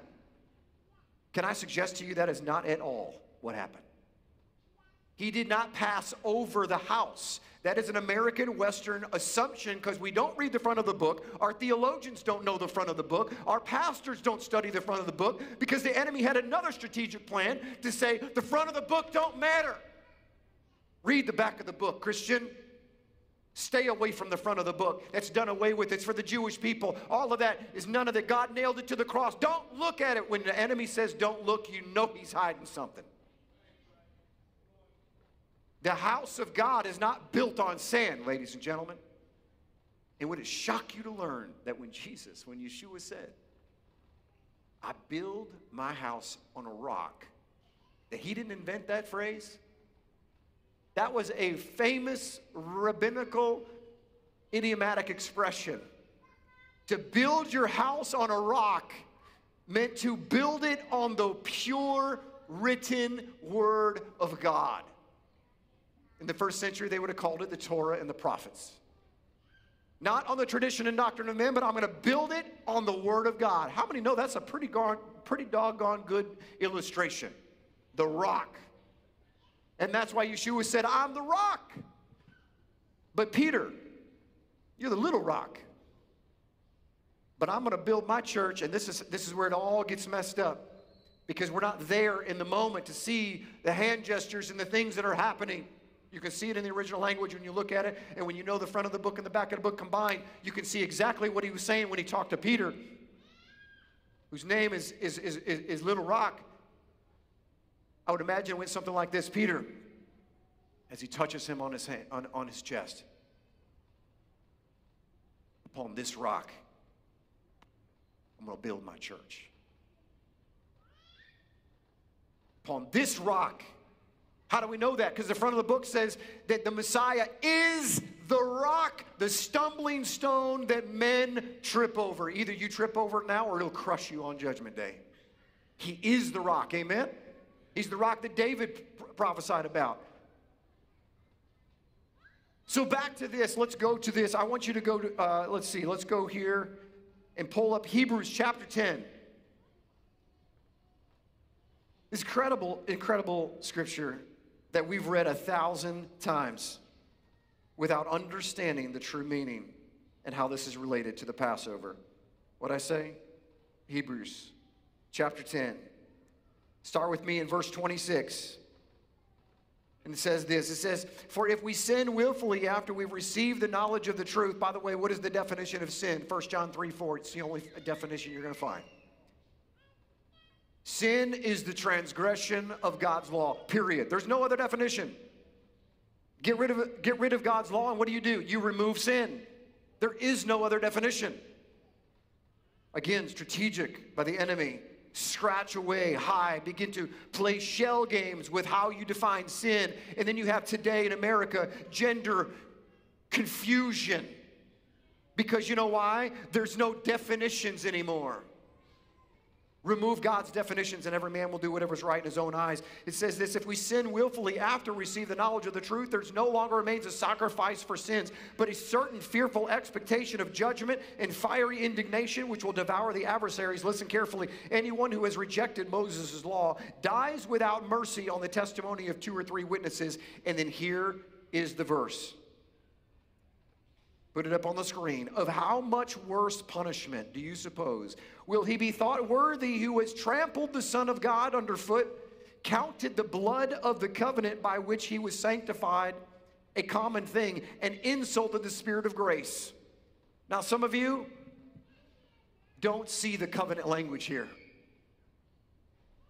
But what I'm about to share with you is going to illuminate this and put it into the atmosphere. Because what the author of Hebrews is saying, which I believe potentially could be the Apostle Paul, whoever it was, this guy was pure on Jewish. He was Hebrew to the bone. He knew the Old Testament, what we call the front of the book, what he called the scriptures. And this is what it means. During the Passover, it wasn't just the sides and the header board, the lintel and the sides.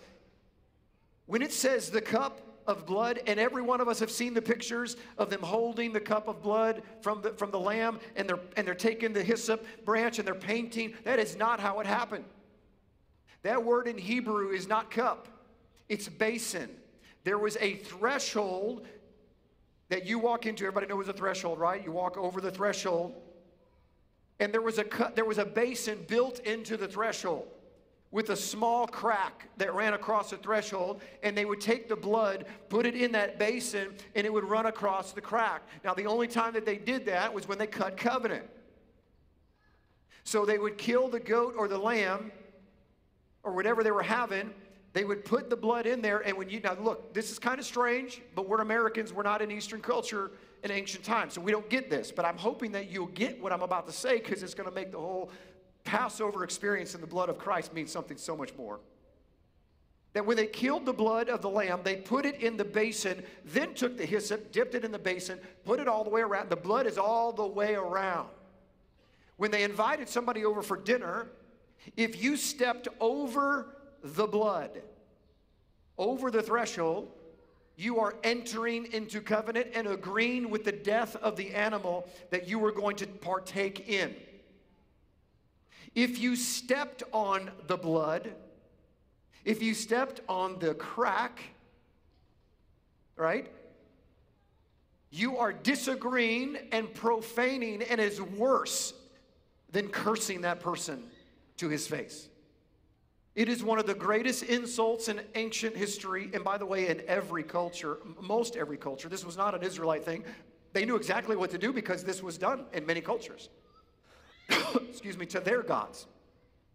They already had the basins there for a reason. But when that blood went across, and you wanted to sup with the person in there, when you crossed that and the blood, you're in covenant with that person. And the moment that you feed on whatever was dead, you become alive with them. One. Wow. Because what's really happening, ladies and gentlemen, at the Exodus on the 10th plague, which was the plague of what? Death of the what? What's the first plague? Blood into water. And that's interesting. First plague, blood, river of blood. Last plague, death of the firstborn. Think there might be a connection? So watch this. So the blood goes from the lamb into the basin, is crossing over like a Red Sea, and when they obey the Lord and they do this, the Spirit of the living God. It's not some random death angel demon that God hired to kill the Egyptians. It's the Spirit of the living God that is coming through the camp. And when he sees that he's going into every single house, he's not passing over the house, he's passing over the threshold. The moment he passes over the threshold and he sees the blood, he recognizes the invitation and he creates covenant with those people. The ones that do not have the blood die, because no one can stand in the presence of a holy God. So the firstborn is taken. Why is the firstborn taken? Because according to this covenant language, the ancient threshold covenant, the only way to have covenant is for something to die.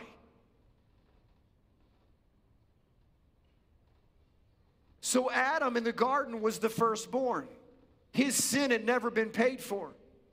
According to Scripture, the firstborn must die. But because the Egyptians chose not to have covenant with God, they could never leave their house. The firstborn could never leave. So when you fast forward 1,400 years to the time of Christ, there's a reason why God didn't send the secondborn. He sent his only begotten firstborn son, who died on the very day that his people were putting the blood of the lamb to have sup and covenant with God. He died as the Lamb of God, because if he doesn't die, ladies and gentlemen, and that blood doesn't fall to that ground on that threshold, there is no way for you to leave Egypt. You die in your sins.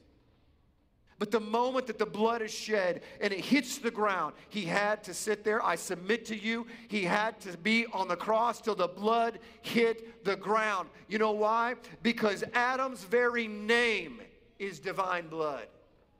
Adam's very name, his very character, his humanity was formed from the dirt. It was Adam's sin that had to be paid for. The moment that the blood hit the ground stopped crying out. This is crazy deep stuff, guys. The science alone behind this, I could spend an hour telling you about why the blood is so powerful, why there is light built into the blood, why in the scientific level, the Bible says there's life in the blood. Science just figured this out. That when the blood, remember when it says that the ground cried out of Cain? The ground is crying out because Adam defiled it. Every one of us are born into sin, not because of anything other than Adam. His sin had to be dealt with. So moment that his sin is forgiven, guess what? All of us are in Adam. It's a domino effect all the way down. The only thing that you got to do is take the blood of the lamb and put it on the threshold, and God has covenant with you. If you don't, you're stuck in your sin, and you will die. So the firstborn of God must die so that the threshold covenant could be set, and you get the choice of whether you want to step on or step over. Has anybody ever heard of the tradition of carrying the bride over the threshold? This is where it comes from. In African American culture, they call it the jump the broom. It's fascinating. I've read many articles on this. They put a broom down on a wedding day. The bride and the groom will jump over the broom. And there's historians that they can't quite figure out. They can trace it all the way back to the 1800s and then all the way back to Africa themselves, but they don't know exactly where the origin is. I'm here to tell you I know, because the ancient Israelites found themselves all the way back from the Queen Sheba into Africa. And this custom of jumping over or walking over the threshold to create covenant found itself in the greatest covenant that God ever created outside of us with man, and that's a man and a woman. When they go and cross over the covenant, they are literally, symbolically showing the power covenant of the Most High God and his bride. And you know where the broom came from? Because at the threshold is where they put the straw. So when you're inviting a guest over, guess what you got to do? You got to sweep it away. The symbology, this is incredible. Sweeping away the sin, sweeping away the feed for the animals, and putting true life into that threshold. This is why it says, we'll read it again and it'll make sense. It'll have sense now. How much worse punishment do you suppose in Hebrews chapter 10 we are again? Verse 29. Will he be thought worthy who has trampled the Son of God underfoot, counted the blood of the covenant by which he was sanctified a common thing? Do you get it now? This is covenant language. You don't trample the Son of God underfoot when it says he counts the blood of the covenant as a common thing. The blood of the covenant in this Hebrew's mind is right there at the threshold, and it's the blood of Christ, and he steps on it. You think that's common? You think that's profane? That is set apart and holy. And the moment you stepped on it, you are discontinued. You are the firstborn Egyptian. Is this making sense? Can I go just a little bit longer? Zephaniah chapter 1 verse 9 says it this way. In the same day, I will punish all those who leap over the threshold, who fill their master's houses with violence and deceit. What are they doing? This is an incredible phrase that has hidden meaning. They didn't step on the threshold, did they? What did I teach you? Step on the threshold, you're denying the covenant. So what happens when you leap over the threshold? First of all, that's insinuating there's excitement. I'm making an agreement, but what am I doing? It says right here, with violence and deceit. So someone is leaping over the covenant, all excited to have relationship, but it's with deceit. And it's going to bring violence. This is why God says in the New Testament, and we read right past all this stuff, ladies and gentlemen, do not be unequally yoked.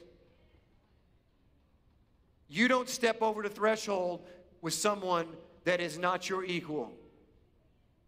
It will bring deceit and violence, and some of you have found out that the hard way. You see the beautiful covenant language. The power of the Passover is so beyond what us as believers have been taught, because we've been hunting Easter eggs most of our lives. And I'm not just poking fun. I used to do it myself. I loved it. I was the fastest third grader out there. My mom has a video of me, on the starting line. There's eggs everywhere. And what am I doing? I'm running to the end of the field. Just running past I don't even know why I'm running to the end of the field, like it's some sort of race. But just as a third grader is running through all the eggs, trying to find whatever he doesn't even know what he's looking for, we as believers have been running around the sand in the wilderness, having no idea what we're really looking for. And then all of a sudden water comes out of a rock and we're like, oh, this must be the place where God wants us to be. And we have no idea that this is just the wilderness and God is providing just a little bit. So what do we do as Christians? Because we're so not used to the power of God, we camp out whenever we experience it. Because we have no destination in mind. We don't even know there's a promised land. Did you know that the Israelites traveled? It's only 11 days from Kadesh Barnea to the promised land. 11 days journey. Took them 40 years. Isn't that not like American Christians? I mean, that's just exactly what we are. It should take us 5 minutes to get to the power of God, and we got to spend 45 years before we finally get it. I'm here to tell you prophetically, under the inspiration of the Holy Spirit is about to break this earth open. And the line is going to be drawn in the sand, and the threshold covenant is going to be invited again. The invitations are going out to go back and do Bible things in Bible ways and shed the skin of your forefathers. It's not meant for you.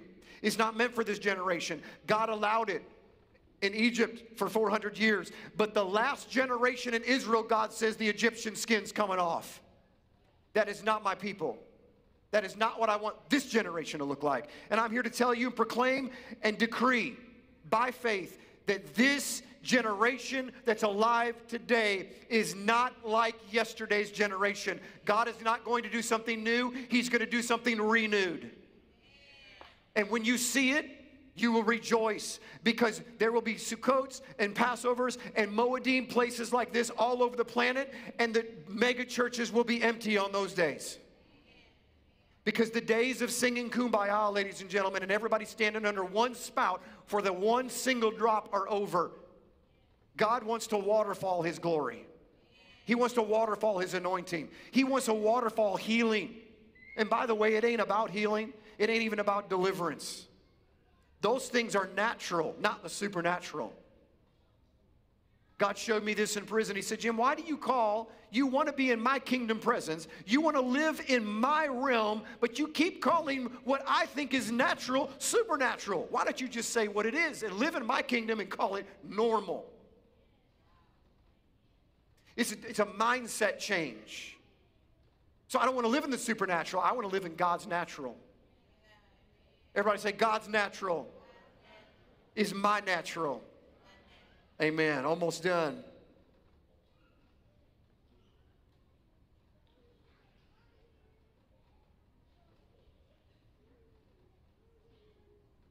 Zechariah chapter 12, verse 2 will be our last verse. And it says this, behold, I will make Jerusalem a cup of drunkenness to all the surrounding peoples when they lay siege against Judah and Jerusalem. Now, if you're a back-of-the-book person like I was for many years of my life, decades of my life, then this verse is also not going to have a full meaning. So let me give you a little bit of context so you can really appreciate what's happening here. Based on the Passover prophecy, that God creates covenant through thresholds, and it all starts with death, and it ends with resurrection, and it ends with an exodus. That word cup is not cup. See, the English translations are so frustrating because we're thinking of a cup. But the word is a basin at the threshold. It's the same word that we just read in Exodus chapter 12. Ironically, in Zechariah chapter 12. Hint, hint. So he's saying that Jerusalem is going to be the cup, is going to be the basin, is going to be the threshold. Watch this. The threshold of drunkenness to all the surrounding peoples. What's it saying? When they siege Jerusalem, and by the way, it says Judah for a reason. If you haven't seen Identity Crisis, you can't understand 3/4 of the front of the book. Anybody agree? Identity Crisis, anybody ever seen it out there? It puts it all together. If you haven't seen it, watch it. Because there's two houses of Israel. The house of Judah in the south, and there's the house of Israel in the north, the 10 tribes. If you don't know that, when it says house of Israel, you're going to think the Jewish people, because that's what you were taught in Sunday school. That's not at all what it means. There's 12 tribes at the base of Mount Sinai. Only one was Jewish. Well, technically 2 if you add Simeon and Judah. But Judah is the house in the south. So when it says they lay a hold against Judah and Jerusalem, that tells us we're in the southern kingdom. This has been split. This is a prophecy in the future. And I'm telling you right now, it's today. Because the Jewish people that exist today are not from the northern house of Israel. That's Dan and Naphtali and Gad, all of them that are scattered throughout the 4 corners of the earth, that God planted to be little lights, a.k.a. they would come in through the Messiah. Strangely enough, that happened with the blood of Christ. You can call them Christians today, and we're coming back to what? We're coming back to the roots of our faith, because there is one people of God. And God says in his word, he says, I inhabit the praise of my... Nope. It says Israel. Your Bible says people, but that is not the word. And go look it up. It was changed on purpose. Because we can't have God's people today in a Christian church being called Israel. That changes all of our theology. So we might as well throw out Paul, the New Testament, when he says that you're grafted into the commonwealth of Israel and all the covenants of promise. Ladies and gentlemen, we've been defrauded. And I can't go as far as to say intentionally, but I do know the enemy is behind a lot of things. And the more that I read the Bible, the more I understand it from the original language and culture and expressions, the more the power of God shows up, because the pipes are starting to get aligned. It all starts to make sense. And then when I explain it to my kids, they're like, Dad, this makes sense. Then they connect that with the power that they see of miracles and healings and divine utterances of God, and they're never going to walk away from God. My children will never be in the 74% percentile that deny Christ at the end of their first semester in college, because the foundation is secure. Raising them in the way that they should go. Would it shock you that terminology, the reason why the early Christians called themselves the Way, the sect of the Way, is because the Way was, again, an idiomatic expression that meant following God through the Torah without the traditions and doctrines of men, through the spirit of Messiah. That's what it was. The sect of the Way was one of the 26 sects of Judaism in the first century that chose to only follow God's instruction manual, and any tradition that contradicted it, they got rid of. And they let the Holy Spirit guide them. True worshipers worship in what? Spirit and in truth. So today it says this, that Jerusalem is going to be a threshold of drunkenness, meaning that when the enemy besieges them and tries to cross over the threshold, they will stumble and fall and they won't even know what happened to them. Iran has no idea the lion that they're waking up. Believe what you will, but my Bible says that lions defeat kitty cats every time. And today, ladies and gentlemen, as I close, I want to challenge you that the prophetic power of the Passover is inside of you. The threshold of God is inside of you. You know how I know? Because he says that you are the Mishkan. You're the temple of God. In Acts chapter 2, what happened? There was fire that came down from heaven. Everyone knows this. It's called Pentecost. But nobody knows it's called Shavuot. Most of us grew up believing that that's when Pentecost started. They've been celebrating Pentecost for 1,400 years before that.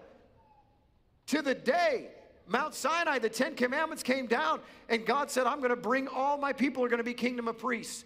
And they said, no, Moses, you go up, you do that. And then they did the whole golden calf thing, and most people don't realize that what got stripped from them is the priesthood. So 1,400 years later to the day, what happens? God says, I gave you the commandments, the truth on Mount Sinai. Now I'm giving you one more shot. Here's the threshold. And the Spirit of God came down. And that's why he says you are a royal priesthood, a kingdom of priests. You were always a kingdom of priests, but you disqualified yourself through your ancestors. This is another shot. And the reason why it was tongues of fire is because over the Holy of Holies in the tabernacle stood what? A pillar of fire. And the pillar of fire was one purpose, to let everybody know the God of Israel is right below. You're the temple of the Holy Spirit, and when the tongue of fire comes over you, God was saying in the first century in Acts chapter 2, this is where my presence resides.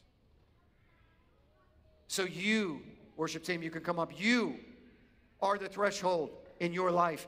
The question is the blood in the basin, or is it only on the doorpost only? Because most of us, because we've been taught, oh, well, 3 out of 4 is not bad. But then you leave the bottom open and the enemy creeps in. Compromise. Choosing to do things your way. Not following and doing Bible things in Bible ways. And I'm not talking about in legalistic ways. I'm talking about just saying, God, if this is for real, I want to serve you. But most of us are so turned on by our traditions and our memories and our emotions because we've made Christianity and serving God about what we feel. We've made it about us. Most of us have no idea, at least most of you do, but most around the world, worship team, you can come up please, that the golden calf, they were not worshiping the golden calf. From their perspective. There's 2 perspectives in this world. There's God's perspective, and then there's man's perspective. From God's perspective, they says, Mo, get out of my way, they're in idolatry. But from man's perspective, go read it. Aaron says, tomorrow is a feast to the Lord. From their perspective, they lost Moses, and Moses was the mediator between God and man. And they had learned in Egypt that you cannot have a connection with any God without a mediator. So they lost Moses, they created a mediator, and they were going to worship Yahweh through the golden calf, and God said, we're not doing that here.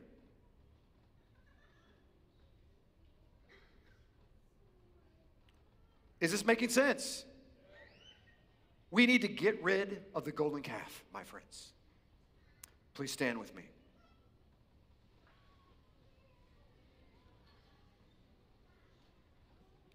The power of Passover is in you.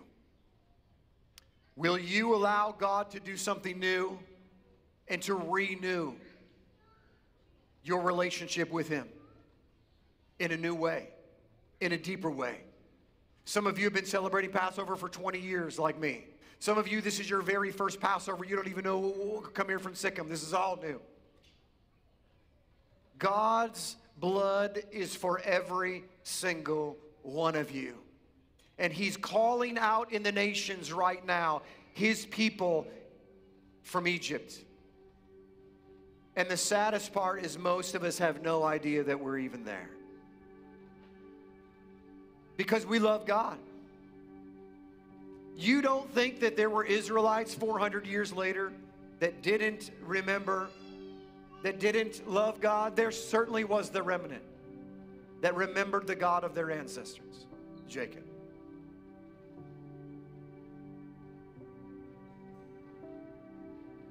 But they had no idea that they were in Egypt, and many of them chose not to go with Moses. There are so many people sitting in churches today that love God and have no idea what they're missing.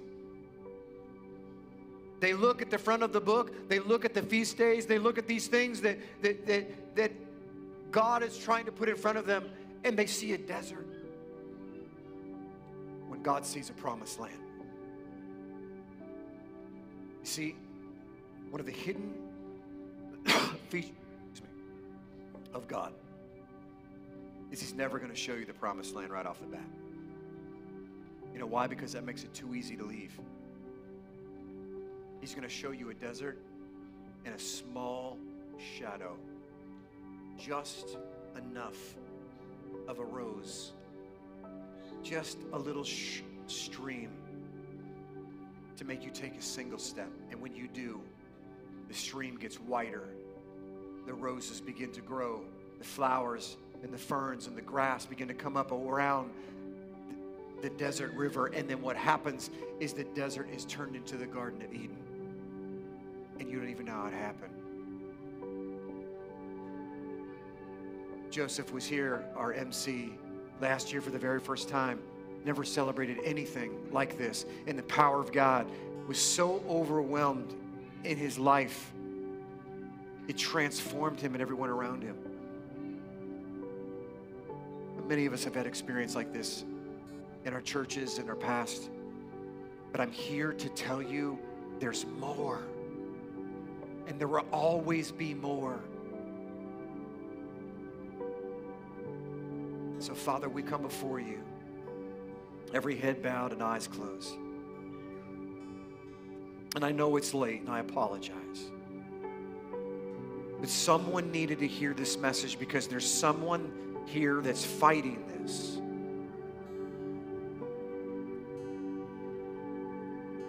I can feel it. There's a resistance in the room.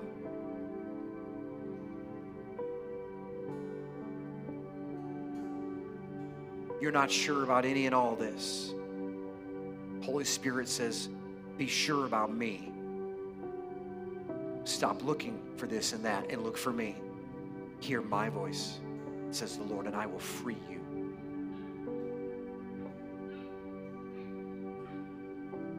Can I just give the invitation? It's such a beautiful time. If you don't know the God of Israel, if you've never committed your life to Christ, you've never crossed over that threshold and said, you know what? I'm going to leave myself behind. I want to sup with the King. I want to be known by Him. I want to have covenant with Him. You see, when Moses came back, nobody knew it was the last plague. Nobody, there was no 10 commandments, 10 plagues. Excuse me. There was no written scripture that said this is how it's going to go. They didn't know it was their last chance. So what if this is your last chance, says the Lord? What if this is your opportunity? So I want to give you that opportunity. And the way I do it is very simple. We make it way too easy in the Christian church.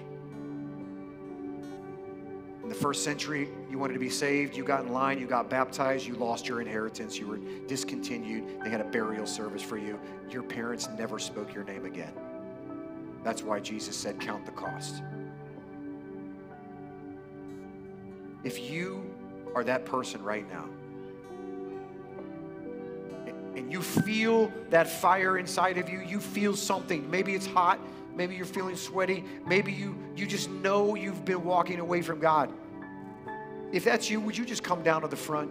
Just come all the way down to the front, all the way down. We have kneelers down here. Come before your God. Walk over the threshold, if that's you. The Bible says that if you are ashamed before God, you will be ashamed of you when you stand before your Father in heaven. So I just encourage you to just step out of your seat. You know it's you. Just come on down. If that's you, just step out of your seat. Anybody? We're not going to wait long. I just want to make sure. I just want to give the opportunity. If you've never accepted Christ into your life, this is your shot.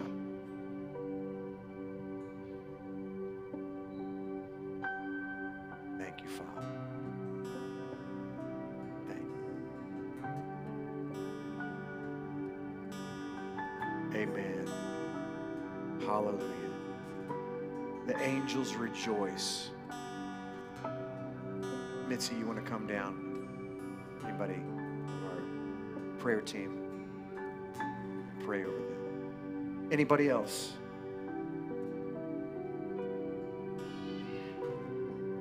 Covenant doesn't happen until you step over the threshold.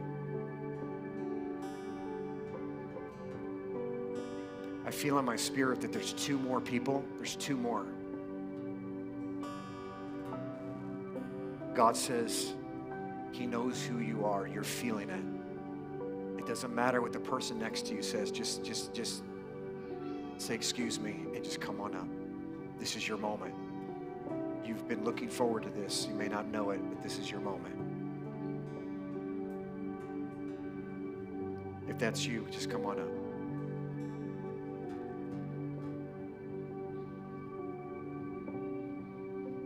God loves you. Every single one of you.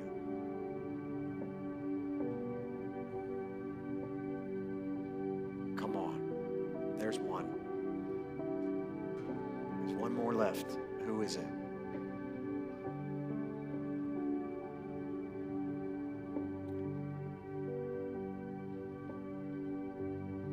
There it is. Let's pray for these people that have chosen to stand out and step over. Father, I just come before you. Just reach out your hand. These are your brothers and sisters that are coming into covenant. These young people, wow. Father, thank you so much for the blood of the covenant. We thank you for the blood of your Son. We thank you for the power that you've given us. Lord, I pray in Yeshua's name that you would cast out, expose and expunge, that you would dip, even immerse them into the mikvah of your love and let them come and arise anew. Come into these young people's hearts. Let them experience a power. Let them look back and say, this was the moment. This was the day. This was the time that I made covenant with my King. Father, thank you for this absolutely amazing and wonderful night. We ask, God, that this would only be the beginning of an incredible Passover weekend. Thank you for touching us. Thank you for letting us experience you, for we don't deserve you. We ask that you would be with us, protect us, watch over us, and take us past the outer courts, Lord, past the priests who sing your praise. Take us into the Holy of Holies. Pull back the curtain of tradition, the doctrine of men, and let us just go back to the beginning. Upstream where the water is pure. Let your river flow, Father, and let it bring life to everything around it. And everyone said, amen. Hallelujah. Praise the Lord. Can we end with a song? All right, let's end with a song, and then Joseph will come up in just a second. Actually, Joseph, why don't you come up now? Probably easier. And he'll give you some quick instructions, and then you'll be dismissed.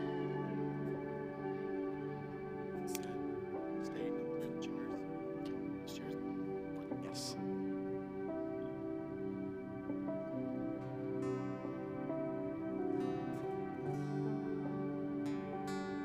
Praise God. Praise God. Let's give God a rejoice offering clap, especially for the lives down here that were changed for eternity. A couple minor items. We jumped the gun a little bit on asking you guys to stay and move the chairs. We need these chairs here for the morning, so we're not moving chairs tonight. You're off the hook for now. We will need help tomorrow. One more thing I want to mention is that there's some vehicles parked in the tenting area, in the grass, and those do need to be moved to a parking lot or parking area. So there should be some parking by the gym. There should be some parking down by the boat launch, kind of by the lake. So if you can move those vehicles tonight, be careful. It's dark. But we can't park in the grass by the tenting area. So that is all I have. We have, obviously, breakfast in the morning, 9:30 with our guest speaker. And is there anything else? Last thing but not least, meet me at the bonfires. Okay? Bonfires. So grab your lawn chairs. We're going to be down there in the field, hanging out until the Holy Spirit glory fades. Amen. On your way out, grab any garbage that you see, and let's keep this place nice and squeaky clean. Thank you. Everybody have a blessed night. God bless.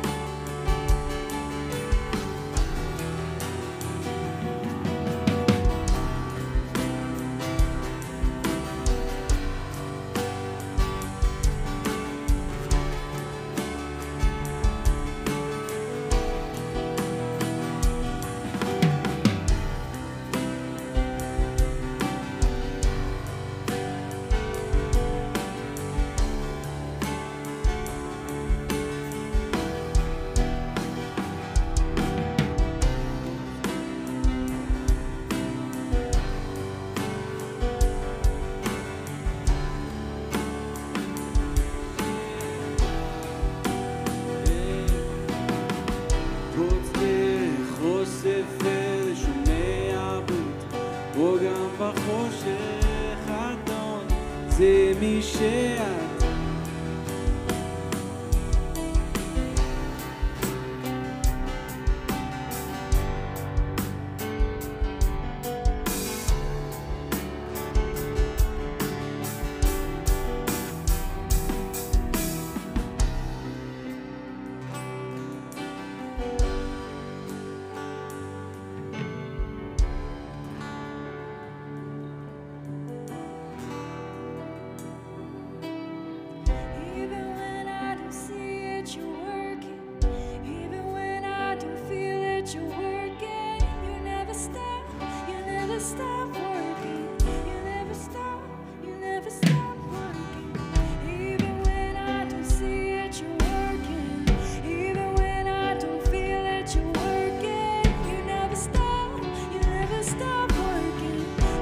stop, you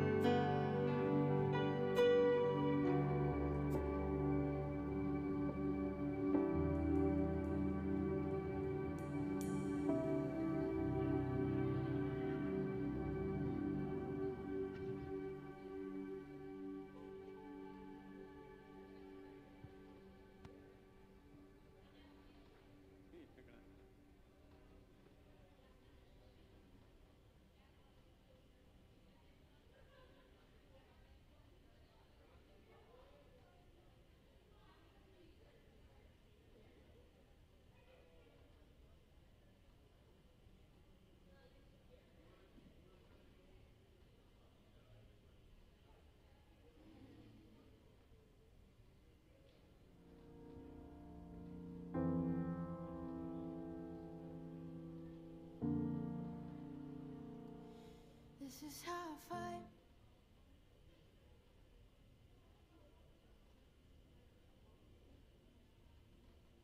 You unravel me with a melody. You surround me with a song of deliverance from my enemies.